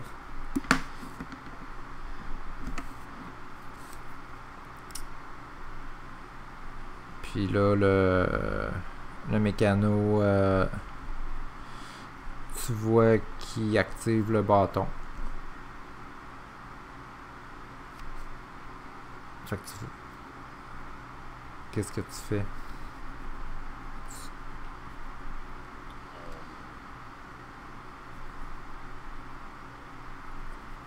J'essaye de comprendre ce que le mécano va peut-être faire en fait. Ok. Tu vois, il touche la poitrine de numéro 7 avec le bâton. Il y a un éclair électrique qui traverse le corps de numéro 7. Numéro 7 a l'air comme surpris un instant, puis elle a comme des spasmes, puis elle s'écroule à terre. Puis là, il est là. Saloperie de clone de merde. Puis il se retourne vers toi.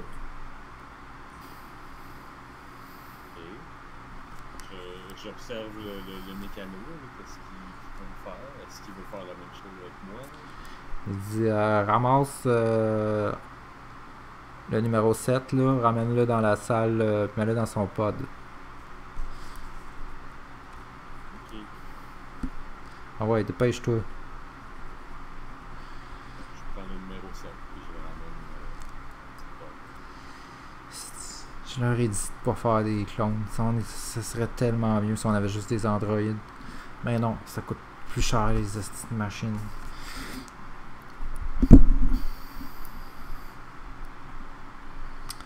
Fait que il te suit avec le stand bâton là, vers la salle de pod. Est-ce que tu te diriges vers ça? Oui. Ok. Ouais, je fais comme il a dit. Je ramène numéro 7 dans son pod. Ok. Fait que pour vous rendre là, vous passez devant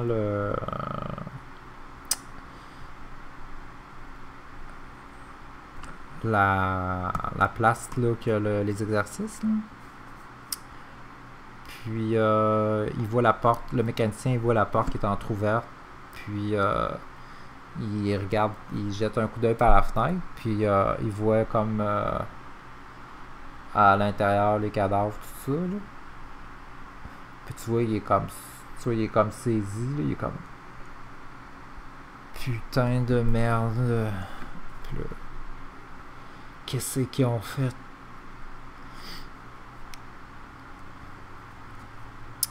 Tu vois à l'intérieur, là. Numéro 1, elle a comme tout organisé les cadavres un à côté de l'autre. Elle leur a donné chacun des cabarets. Elle a mis des ustensiles. Elle a mis des ustensiles alentour de tout le monde avec leur datapad, leur linge, tout ça. Là. Puis est en train de...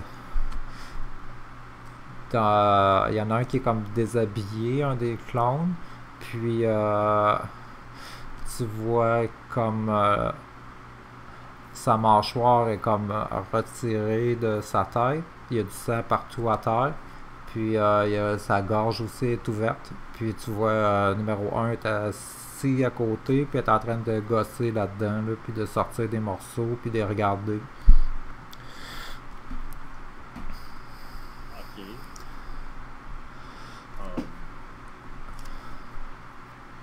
Je pense que je vais avoir la même réaction que l'autre Ubique, en fait. Là, moi aussi, je vais être comme...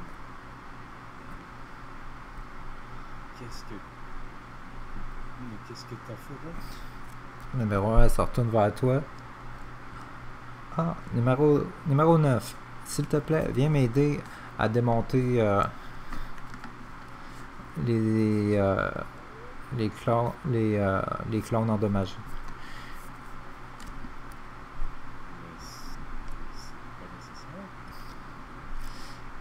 Ah, je vais apprendre comment on fonctionne.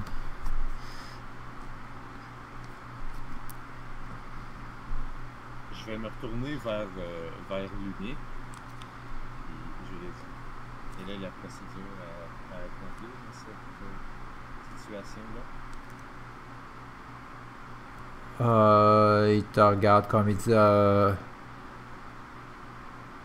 va-t'en dans ton pod, va te coucher dans ton pod.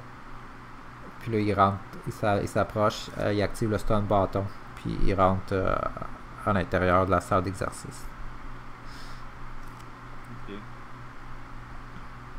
vais faire ce qu'il me dit, je vais aller me toucher dans mon pod. Ah, ben dans ton pod, il y a le professeur Jessica Figaro qui est...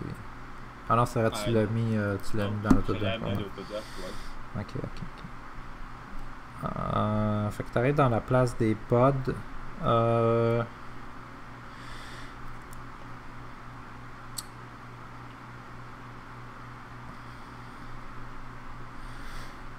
Tu vois numéro 13, il est là. Ok. Puis quand t'arrives, il reste comme un peu saisi de te voir. Là. Il dit numéro 9, est-ce que ça va?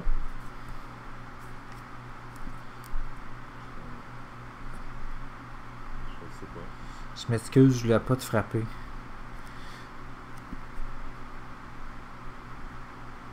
Ça va. Je pense que tout va bien aller. Il faut qu'on retourne dans nos pods pour une période plus longue que prévu, je pense. Pourquoi? Parce que sinon, on n'a rien à faire. Mais non, il y a plein de choses à faire. Quand on a démonté les machines, c'était le fun. On pourrait démonter d'autres machines. Apprendre comment les machines fonctionnent.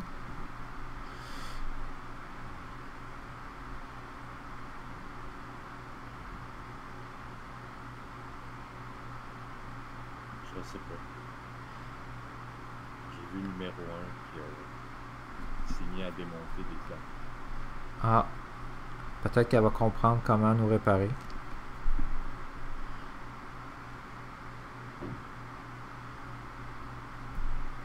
Je pense pas. Tu penses que c'est pas possible de nous réparer? Oui, mais pas de la façon qu'elle le fait. Tu penses que le numéro 1 est endommagé? Oui. Mais il n'y a plus personne qui fait des évaluations psychologiques. Le système m'a dit d'aller pour une évaluation. J'ai été dans la salle d'évaluation, puis il n'y avait aucun unique. Puis la machine, le système d'évaluation était hors service. Non, j'ai trouvé un unique justement. Mais c'est pas un évaluateur. Ah, C'est lui qui m'a dit qu'il fallait que j'obtienne métal dans mon corps. est-ce qu'on Je est. suppose que l'unique va communiquer avec l'extérieur. Mais peut-être qu'on n'est plus obligé d'écouter les uniques. Et on dirait qu'ils sont tous désactivés.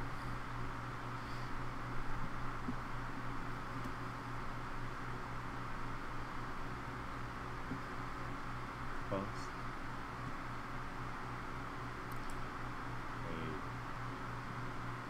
on va faire quoi? On va juste démonter puis remonter des appareils.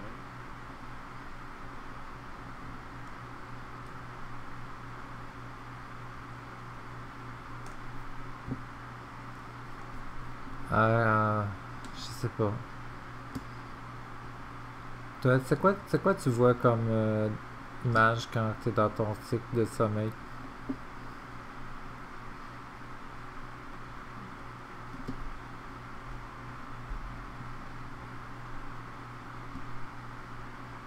Est-ce que tu vois des images? Oui.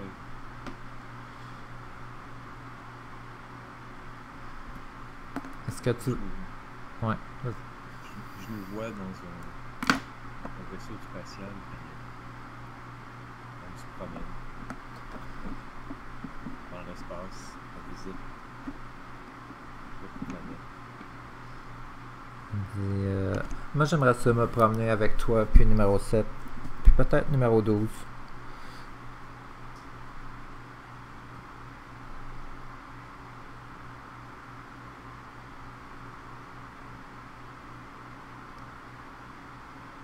Ben,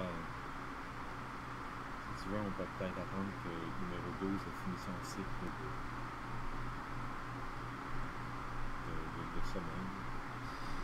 Ah, j'ai mis numéro 12 dans l'autodoc. Ah oui?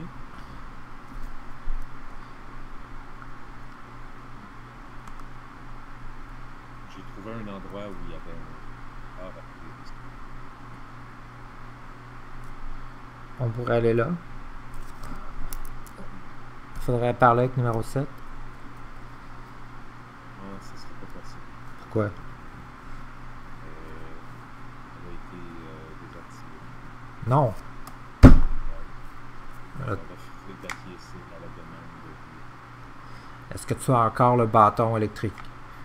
Non, c'est unique. Attends, je pense que je peux en faire un autre. Viens.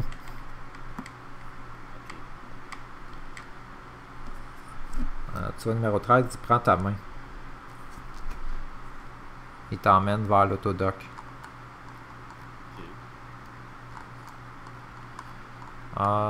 Tu vois, comme il a commencé, tu sais, numéro 13 a commencé à modifier un peu l'autodoc. En tout cas, il a ouvert les panneaux. Il a comme ouvert comme pas mal tout ce qu'il était capable de démonter dans la salle d'autodoc.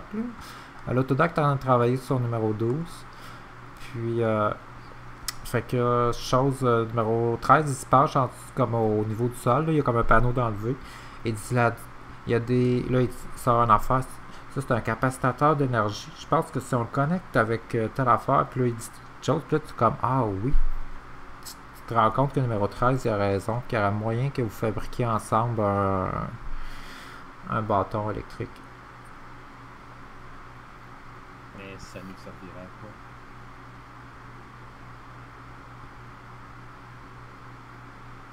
À pas écouter.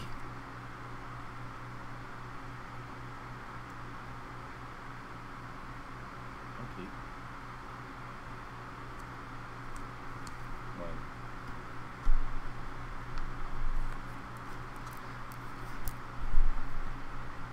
Est-ce que tu ressens... Euh, Est-ce que tu ressens de la... Est-ce que tu ressens de la tristesse numéro 9?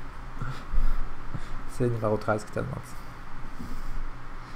Est-ce que c'est parce que je t'ai frappé?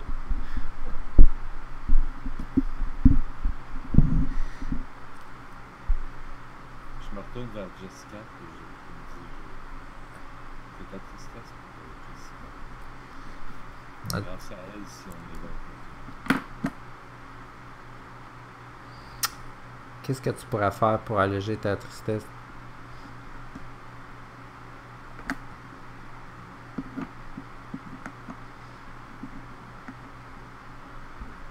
Aller sur Mars.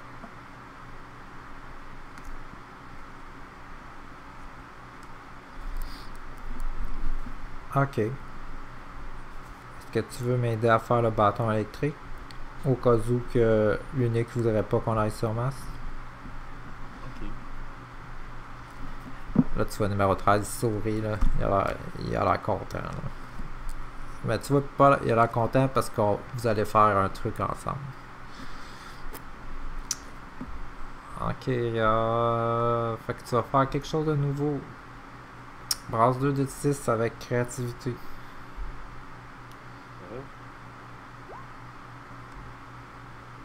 9. You succeed this time, but it's something risky for clowns to do. Ok.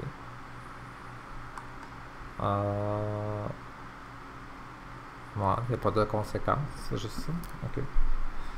Fait que... Ok, fait que vous réussissez à assembler le stand comme un espèce de stand bâton custom, là. Puis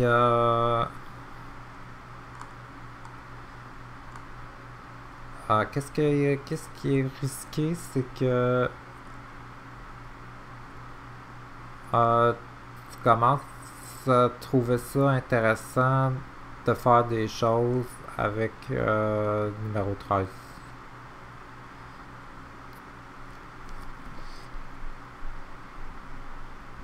Ok. Ben, je lui explique que tantôt, l'unique, la façon qu'il l'a utilisé, c'est qu'il l'a pointé sur le torse de numéro 7, puis il l'a activé. J'imagine que c'est comme ça qu'il faut l'utiliser. J'explique ça à numéro 13. Ok. Est-ce que tu veux l'utiliser? Est-ce que tu veux t'en servir toi-même? Non. Moi j'ai peur parce que j'ai peur de te blesser. Tout d'un coup que je perds encore le contrôle.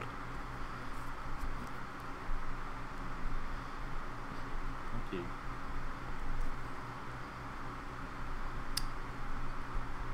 Je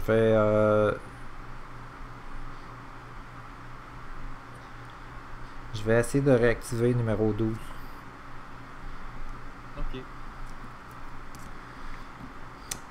T'entends quelqu'un crier dans le corridor. Ok, je me dirige vers le corridor, je regarde c'est quoi. Tu vois qu'il y a un autre clone qui s'écroule à terre. Puis le mécano l'a stunné. Puis le mécano il se dirige vers la où qu'il y a où qu'il y avait les portes anti-radiation. Ok. Il y a le coffre à outils que numéro 7 avait trouvé. Là. Puis il y a le stand bâton dans l'autre main.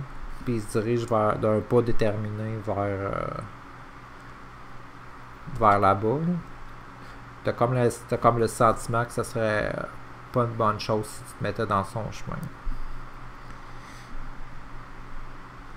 Qu'est-ce que tu fais?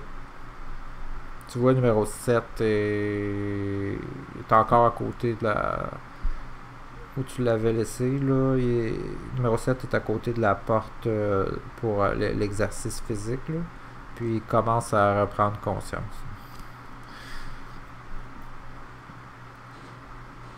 Ben, vu que l'unique, il a pas l'air à se diriger vers nous autres. Ben, il va passer comme devant la porte des pods, là.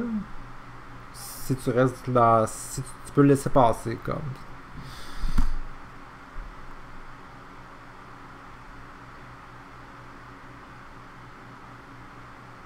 Qu'est-ce que tu fais? Ben, pour l'instant, je vais le laisser passer. Ah, ok. Fait que tu vois, il continue son chemin, il se dirige vers où il y avait les portes anti-radiation. Fait que tu vois numéro 7 que j'ai mis par terre.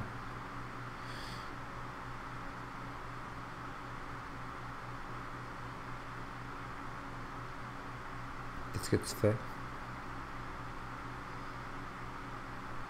Ben, pour l'instant, je fais rien. Pour moi, le numéro 7 a besoin d'évaluation psychologique. Pas numéro 1, le numéro 7. Ah oui. Ouais, le numéro 7 avait refusé. Mais ouais, elle avait montré aucune. Ben, elle avait donné le bâton, puis après ça, il avait demandé de donner le coffre à outils. Puis là, elle avait dit non parce qu'elle voulait s'en servir, puis l'unique, il l'a électrocuté. Ouais. Ben, je vais me rendre à numéro 7, je vais lui tendre la main. Ok. Ça va lever. Numéro 7 tend la main. Se lève, puis là, elle est encore faible sur ses jambes. Là. Il va falloir que tu l'aides comme à marcher. Tu vois à l'intérieur de la salle d'exercice, là, le numéro 1 est stun à terre, puis il y a un autre clone qui est rentré dans la pièce qui s'est fait stunner aussi.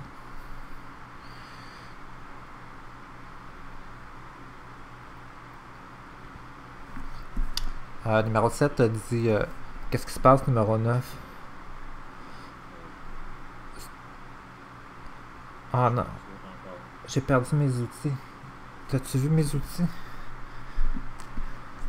les outils de Linux, pas des tiens.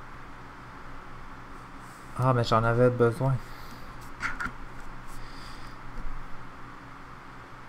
On avait besoin de quoi? Je voulais apprendre des choses. Non, mais Linux en a peut-être besoin pour réparer la station.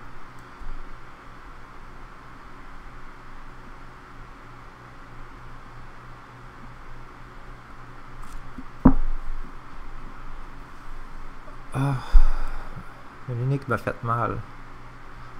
Oui, c'était pas nécessaire. Lampe numéro 13, il faire quelque chose. Ok. Suis-moi.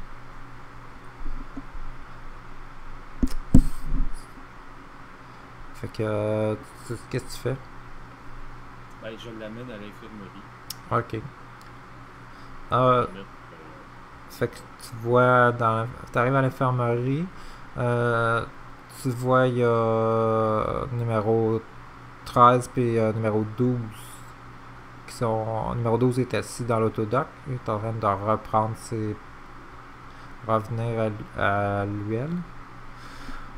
Tu vois, numéro 13, tu regardes avec un sourire. Puis elle dit numéro 12, comment tu te sens? Elle dit ah, je me sens mal. J'ai vu des images dans ma tête. J'ai vu comme sur un autre place, il y avait comme beaucoup de liquide. ok. Toi aussi, t'étais là, numéro 9. Ah bon? Oui. Tu marchais les pieds dans le liquide. Puis tu disais que c'était agréable.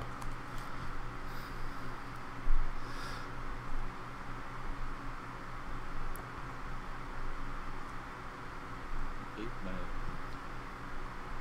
on va peut-être se rendre là. Ok, j'aimerais ça voir les images que j'ai vues dans ma tête en vrai. Est-ce que tu as réussi ce que tu faisais, numéro 13?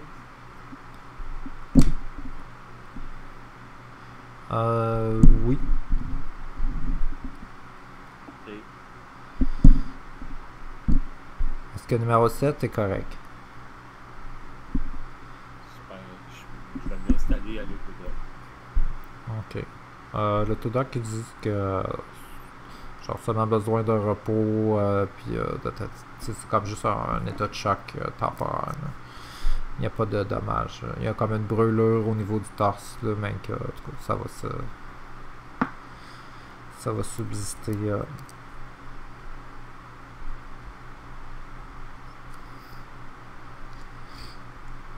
Par contre, le numéro 13 dit numéro 12 a reçu beaucoup de radiation.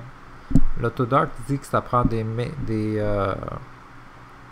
médicaments anti-radiation pour numéro 12. Mais l'Autodoc peut pas administrer de médicaments anti-radiation parce qu'on est des clones. Peut-être qu'il y a une infirmerie pour les uniques avec un Autodoc pour les uniques.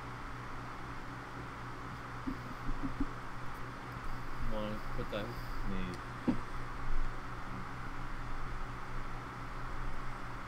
Ben, on va aller s'occuper de l'unique en premier parce que je suis sûr qu'il va être con. Puis on pourra vérifier pour ça par après. Ok. Qu'est-ce que tu fais? Ben, je vais dire aux 3 autres de me suivre. Ok. Puis,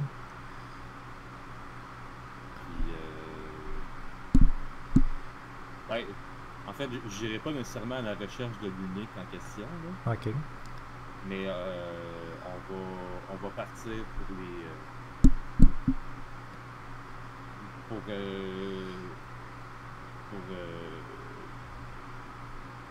dans la station, voir si justement il n'y aurait pas une infirmerie pour les uniques. Est-ce qu'il pourrait avoir les médicaments adéquats? Oui, j'ai trouvé l'infirmerie. Il y a comme une porte, ça prend soit un keycard ou un accès génétique. Ah ben, je t'amène une keycard.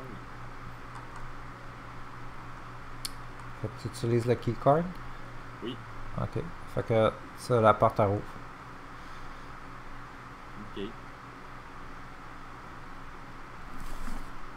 Ben, je vais... Puis tu vois l'ordinateur, quand tu utilises ce card, il dit n'oubliez pas de renouveler votre code d'accès dans 12 heures.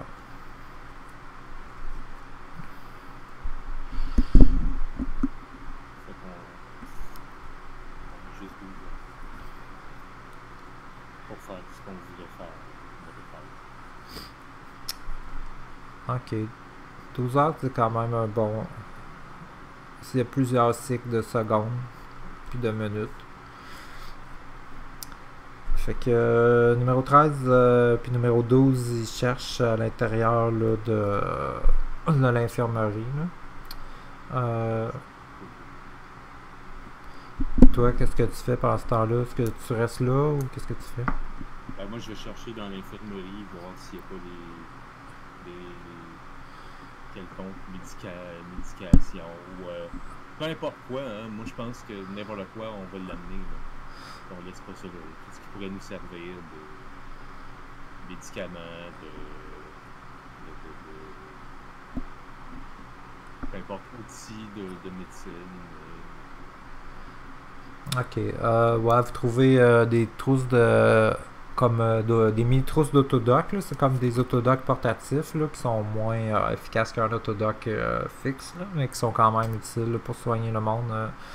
Fait qu'il y a comme 2 trousses comme ça d'autodoc portatifs. Puis vous trouvez aussi des médicaments anti-radiation. Là. Il y a comme une mallette pleine de... C'est comme des injections. Ok. Je vais prendre ça, puis je vais prendre les autodocs portatifs aussi. Ok.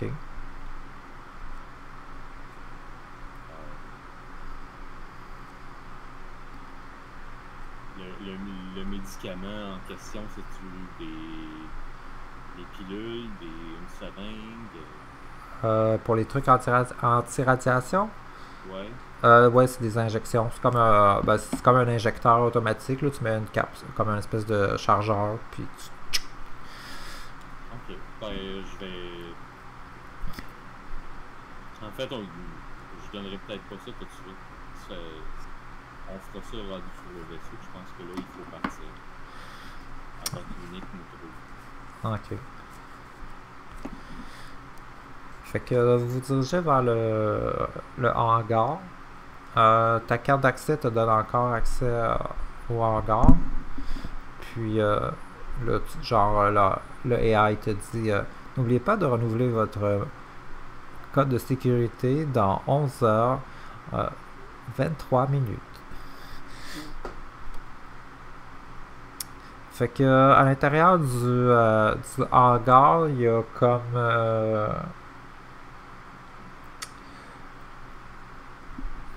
il y a deux vaisseaux de forage pour les astéroïdes. Il y a aussi une navette courte portée puis une navette longue portée. Ok, je vais me diriger vers la portée. Ok. Fait que tu vois numéro 13 puis numéro 7, ils ont l'air comme excités. Là, numéro 7 te regarde. Est-ce que je peux démonter pour apprendre comment ça fonctionne? Non, on n'aurait pas le temps. Il va falloir l'utiliser. Ah, ok. Mais après? Après, oui.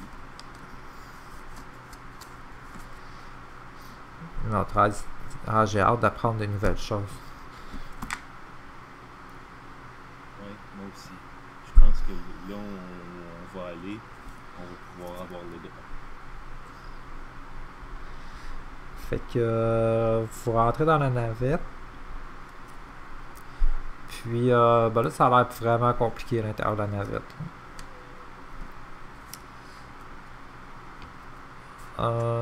Faudrait que... qu'est-ce que tu fais? Il y a, à l'intérieur de la navette, il y a des... c'est ça, il y a le poste de pilotage, t'as d'autres trucs, là, t'as comme un véhicule aussi... non, ça, c'est pas un véhicule de forage, il n'y a pas de véhicule secondaire. Fait que, ouais, ça. Par contre, t'as des trucs de cryopod, là, pour se mettre en hibernation. Il y en a 6. Avec, il y a du truc, il y a un medical bay, il y a tout c'est comme c'est comme un vaisseau spatial longue portée, là, fait qu'il y a pas mal de trucs. Mais c'est ça, là, comment piloter ça, tout ça, ça va être, ça va vous demander de l'apprentissage. Ben, c'est ce que je vais faire immédiatement. Je vais essayer de m'aider avec l'IA du thème du vaisseau pour gagner en enquérir pour les systèmes pour aller sur Mars. Des choses comme ça. Puis pour ce qui est du reste, tout ce que j'ai à apprendre, ben, je vais essayer de l'apprendre. Ok, c'est bon. Fait que c'est ça, c'est quelque chose de nouveau et d'intéressant. Fait 2 de 6 plus apprentissage.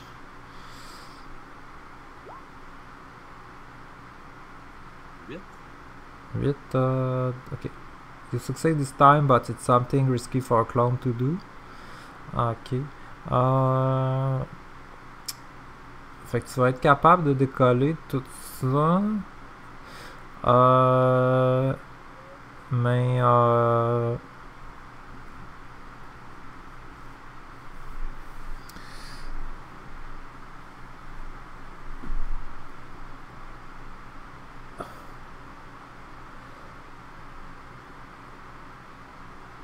ouais, tu sens que le pilotage, là, ça a un risque de vous rendre accro, là, parce que c'est comme vraiment nouveau, puis il y a tellement de données, tout ça, là, y a la personne qui va piloter là, jusqu'à là-bas, il va avoir un risque de dépendance là, au vaisseau. Là. Ah, ben, c'est clair que ça va être moi. Ah, tu vas prendre le risque. Ben oui, puis en plus, c'est à ça que je rêvais, mais oui, fait que, moi, je vais prendre le risque. Ok. Fait que ça t'a pris quand même peut-être un bon 2-3 heures là, à toi, puis numéro 7 qui était, tu vois, est vraiment aussi là, passionné par les commandes que toi. Là. Puis tu comprends que c'était ça qu'elle voulait faire avec son coffret à outils. Là. Au début, là, elle voulait comme aller démonter les vaisseaux. Mais là, finalement, elle trouve que c'est plus intéressant d'apprendre à les piloter. Puis, fait que ça te prend un copilote. Fait que numéro 7, elle va y aller avec. Elle va être copilote avec toi. Puis, comme vous avez fini d'apprendre les affaires, puis tu vois les lumières de sécurité bleues, ils passent au orange. Tu sens que l'énergie, la centrale énergétique de la station là, commence à reprendre l'énergie, là, puis à quitter le mode économie. Là. Ah, ok.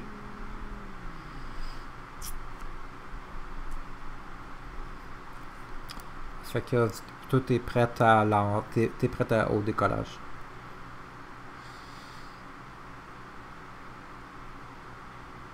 Bon, ben, ouais, avant de partir, je vais peut-être.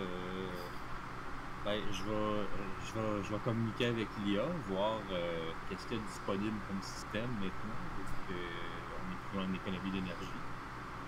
Tu veux dire dans la station? Ouais. T'as dit les systèmes sont en cours de réactivation. Ils seront opérationnels à 100% dans 2h32 minutes.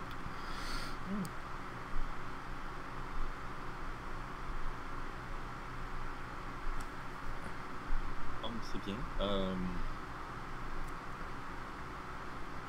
Téléchargement des systèmes d'apprentissage pour clone et unique dans le vaisseau 45B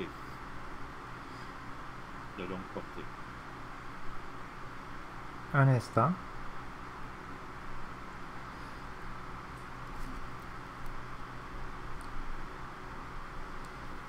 Vous n'avez pas les autorisations nécessaires. Ce vaisseau longue portée n'est pas à l'horaire pour utilisation. Veuillez quitter le vaisseau longue portée.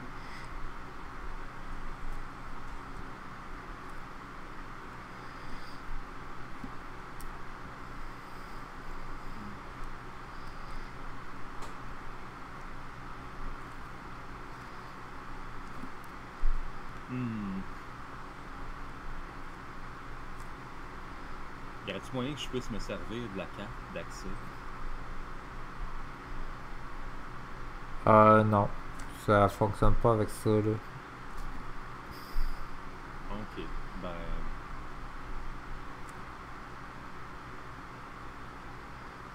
ouais. Je vais répondre, d'accord, je m'apprête à quitter le hangar. Merci. Veuillez vous adresser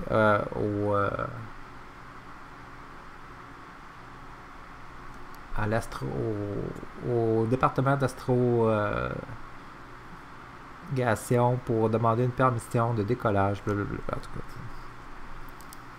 Ah, mais j'ai pas parlé de décollage, je faisais juste quitter le hangar, je sais pas Ah, si ok, ça ok. le vaisseau. Ok. Ok, fait que, ouais.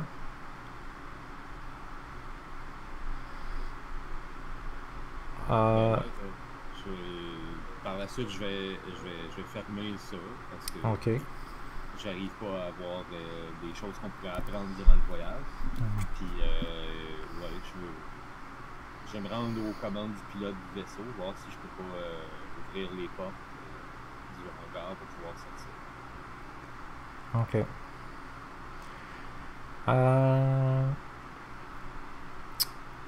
Fais un test 2D6 avec apprentissage parce que là, il y a des systèmes qui commencent à se réactiver. Là, fait que tu risques d'attirer l'attention là, de l'AI de sécurité ou quelque chose comme ça.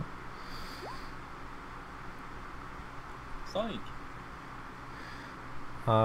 T'as roulé avec quel stat? Apprentissage? Avec apprentissage, ouais. Ok. Un plus 5. Ok. D'un coup, le moniteur de l'AI il vire au rouge, naturellement. Puis là, c'est personnel non autorisé dans le hangar. Sécurité Alpha 2. Puis là, puis là, tu vois la porte pour sortir du hangar ferme.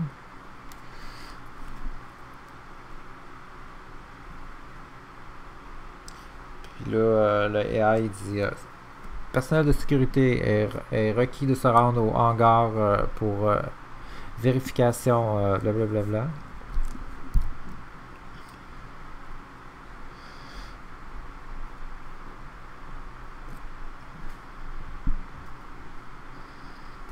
Ok.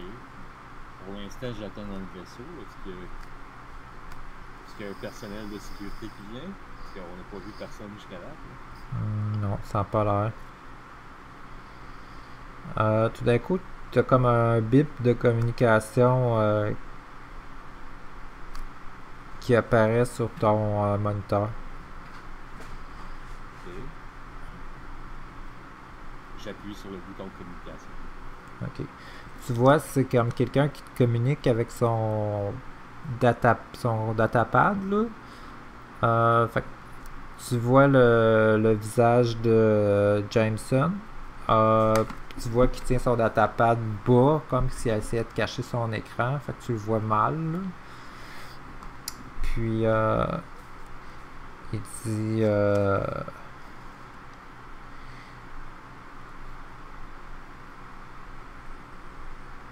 Qu'est-ce que vous essayez de faire? On va se rendre sur Mars. C'est qui ça? On?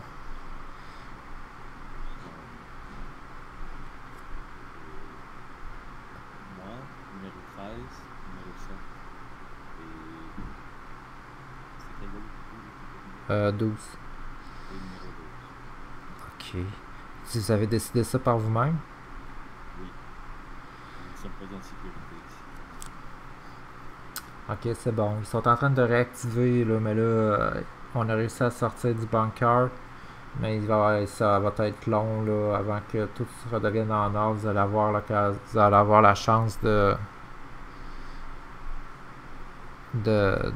décoller. Je vais vous transmettre mes codes de sécurité. Merci, James. Si, je vous donne On va se souvenir de votre bonté. Je vous donne aussi une adresse pour la Ligue de protection post-humaine sur Mars. Fait que tu reçois des banques de données là, sur votre ordinateur. On a trouvé une unique Jessica, je l'ai amenée à l'autodoc. Malheureusement, on n'a pas réussi à la réactiver. Si je sais, j'ai essayé de lui dire de rester dans le bunker, mais elle a pas voulu m'écouter. C'est grâce à elle si on est en vie. Elle dit vos vies sont aussi valables que les vôtres. Maintenant que vous êtes sortis, là, vous êtes uniques, vous autres aussi. N'oubliez pas ça. Chacun, quand vous vivez votre propre expérience, vous êtes maintenant un individu. Il dit ce que Nanotech fait avec vous, là, c'est pas bien. Il y a d'autres personnes comme moi qui essayent de résister, là, mais c'est dangereux. Faites attention à vous. Moi, j'aurais plus la chance de vous communiquer avec vous, là, parce que je vais être trop surveillé ici.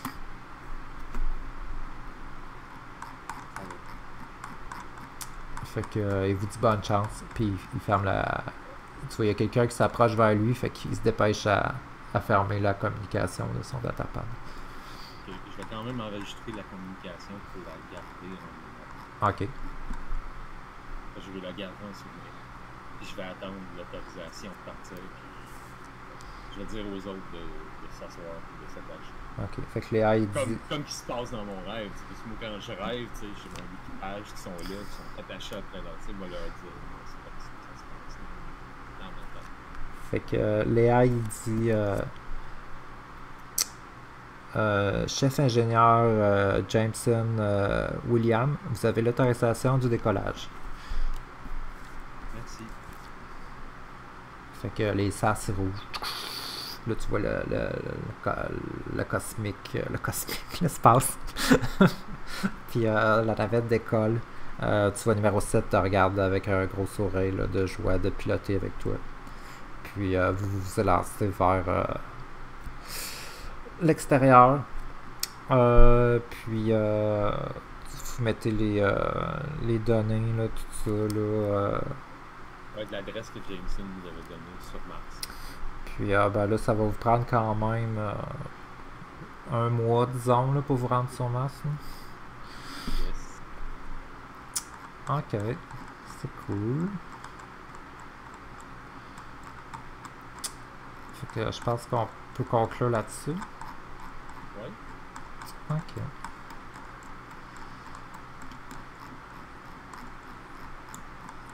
Chris, que tu suivais ta programmation, câlisse. Attends, là, oui, je sais que ça t'avait ses nerfs, hein. C'est mon personnage. Je vais pas suivre comme ça. Ça va prendre beaucoup pour, tu sais, ouais. Écoute, t'es joué sur une affaire, c'est qu'au départ, tu sais, le garde de sécurité, quand il a fait de la violence que j'ai considérée non nécessaire, tu sais, t'as été joué là-dessus par après. J'étais comme, tu sais, ouais, ok. Là, je peux admettre que, tu sais, l'espèce de concierge a été trop loin. Ouais, c'est ça. Ben là, je t'avais mis des personnages sympathiques. J'avais mis quand même 2 personnages sympathiques aux clones. Fait que là, j'ai dit, je vais mettre un personnage typique qui considère les clones comme des non-humains. Là.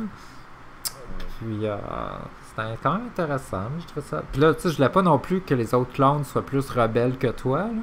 Fait que j'essayais juste de les mettre comme. Hey, il était pas mal, donc avoué, là. Ouais, mais tu sais, il voulait quand. Je veux dire, je voulais pas qu'ils deviennent comme. Je voulais plus qu'ils soient comme curieux puis qu'ils essayent de faire des affaires. C'est pour ça que j'ai fait que numéro 7 elle a donné le stun bâton quand même. Mais là, quand même, j'amène des conflits, là, fait que j'ai décidé qu'elle voulait pas donner de coffre à outils. Mais ouais, c'était quand même intéressant.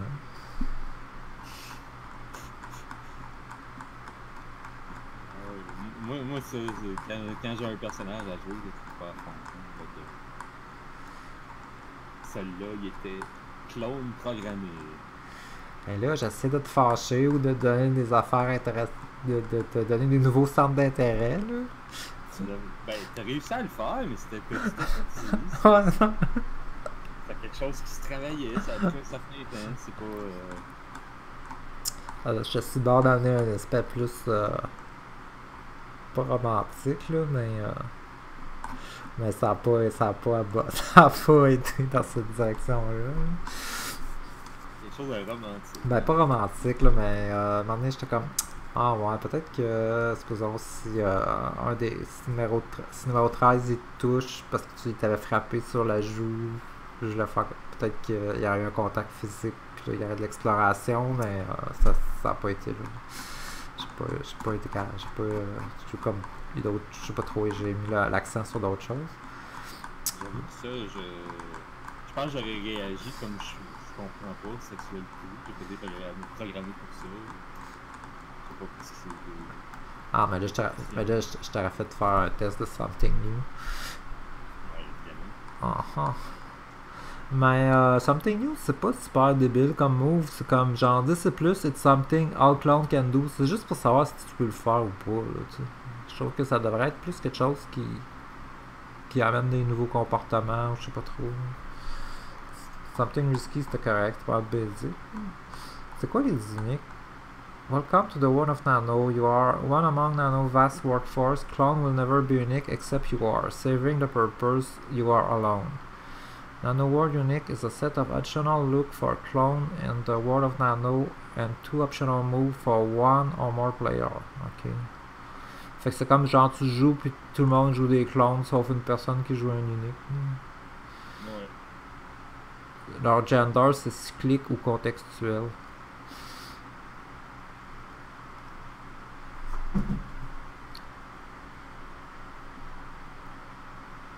When you incorporate others cloud manerics, mark XP. Ok, mais pourquoi il a mis ça, mark XP? Il n'y a même pas d'XP dans son système. Ouais, il n'y a même pas d'XP pour les clones. Pourquoi il y en aurait pour les uniques? Ben ouais, mais t'as même pas de... Something unique. When you burn 7 XP, choose 1. Ok, il y a comme un système. You can do something other clone can, but it's risky. You can do something risky as if you were engineering to do it. Ok. Ouais, ça ferait 7 XP. C'est ça, ouais. 7 XP, c'est gros, là. Ça veut dire 7 scènes où est-ce que tu fais something normal.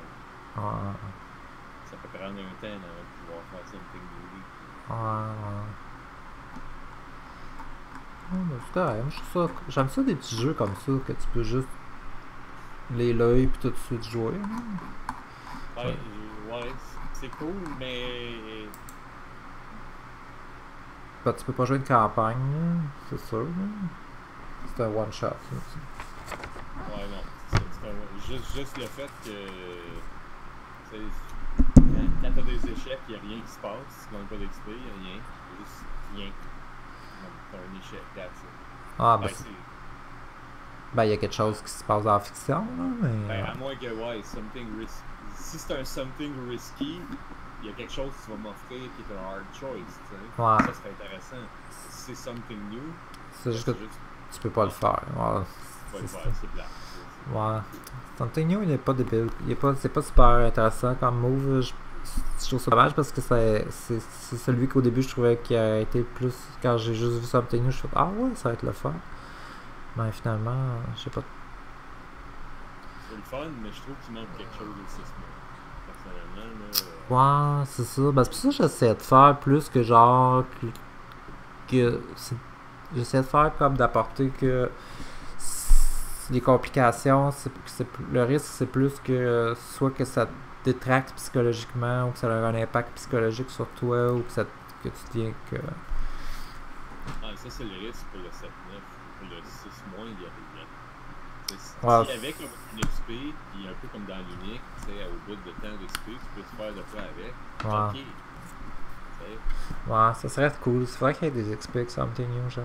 C'est un principe avec pas mal tous les jeux Powered by the Apocalypse. Quand t'as un échec, t'as un avancement. C'est ça le principe. Ouais, non, c'est ça, ouais, j'avoue.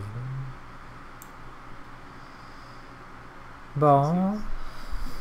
Ben, au moins, on aurait essayé ça, là. On n'a pas trouvé de campagne, mais bon.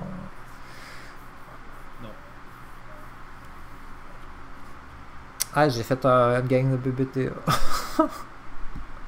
Oui. Ouais, maîtriser un game powered by the Apocalypse. Baby step. Baby steps indeed. Puis là, c'est avec juste un joueur, en fait. Puis c'est pas un système si compliqué que ça, là. Ouais, non, c'était vraiment facile. C'était vraiment juste la base. C'est vraiment basic. Ouais. Je suis pas super emballé non plus par les stats qu'il faut Que tu écrives toi-même. Ouais, je sais pas. Il me semble que c'est un jeu que, tu sais, les 4 stats qu'on a pognés, ça devrait être juste ça. Là, il aurait dû juste intégrer ça dans... Tu sais, c'est des clones. Là. Les clones sont pas faits pour faire des choses... Ouais, j'imagine que t'aurais pu faire comme... Ça dépend du contexte de je sais pas trop quoi. Genre, si t'aurais eu une espèce de... Mais c'est juste que je comprends pas pourquoi que c'est... Tu sais, c'est un jeu qui est fait vraiment avec très peu de règles. Puis là, t'arrives là et tu dis comme, oh, ok, ben là, invente 4 stats. Ouais. Moi, je trouve que c'est une affaire qui est comme, ça tu sais, contrairement au reste, là, toute la création de personnages puis tout, puis la création de l'univers, c'est super fluide. Puis là, t'arrives là pis t'es comme... What the fuck, ouais. Ok... Je trouve que c'est une affaire que c'est... Il aurait dû mettre 4 stats, là, tu sais. Ouais, je pense que ça Je pense pas que ça change grave. Parce que comme tu dis, j'ai l'impression que ça va revenir toujours un peu. Parce que moi, tu me pars un autre game, là, on va t'arriver pas mal les mêmes 4 stats. Là. Mais faut dire que là, tu jouais tout seul. Le concept, c'est que chaque joueur invente une stat. Mais bon. C'est genre, tu joues à 4, chacun invente une stat. Mais là, tu jouais tout seul, fait qu'il fallait que tu inventes tout. Mais, ouais.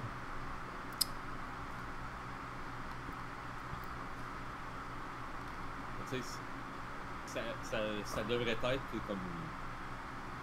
comme chaque PBTA, c'est le premier PBTA que je vois qui a des stats qu'il faut que tu nommes toi-même. Puis je sais pas, moi il me semble que ça aurait pu être juste physique, learning, creativity, social.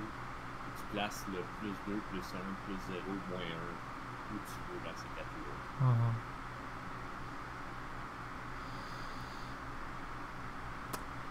Ben ouais, c'est sûr que ouais. J'avoue que j'ai trouvé ça bizarre aussi. Mais je pense que le concept c'était d'essayer de faire genre des clones conçus spécifiquement pour une tâche, je sais pas trop, en tout cas.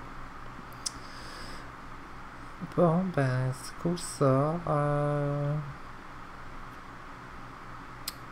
C'est que je pense que c'est ça la prochaine fois. Au revoir. Bye bye.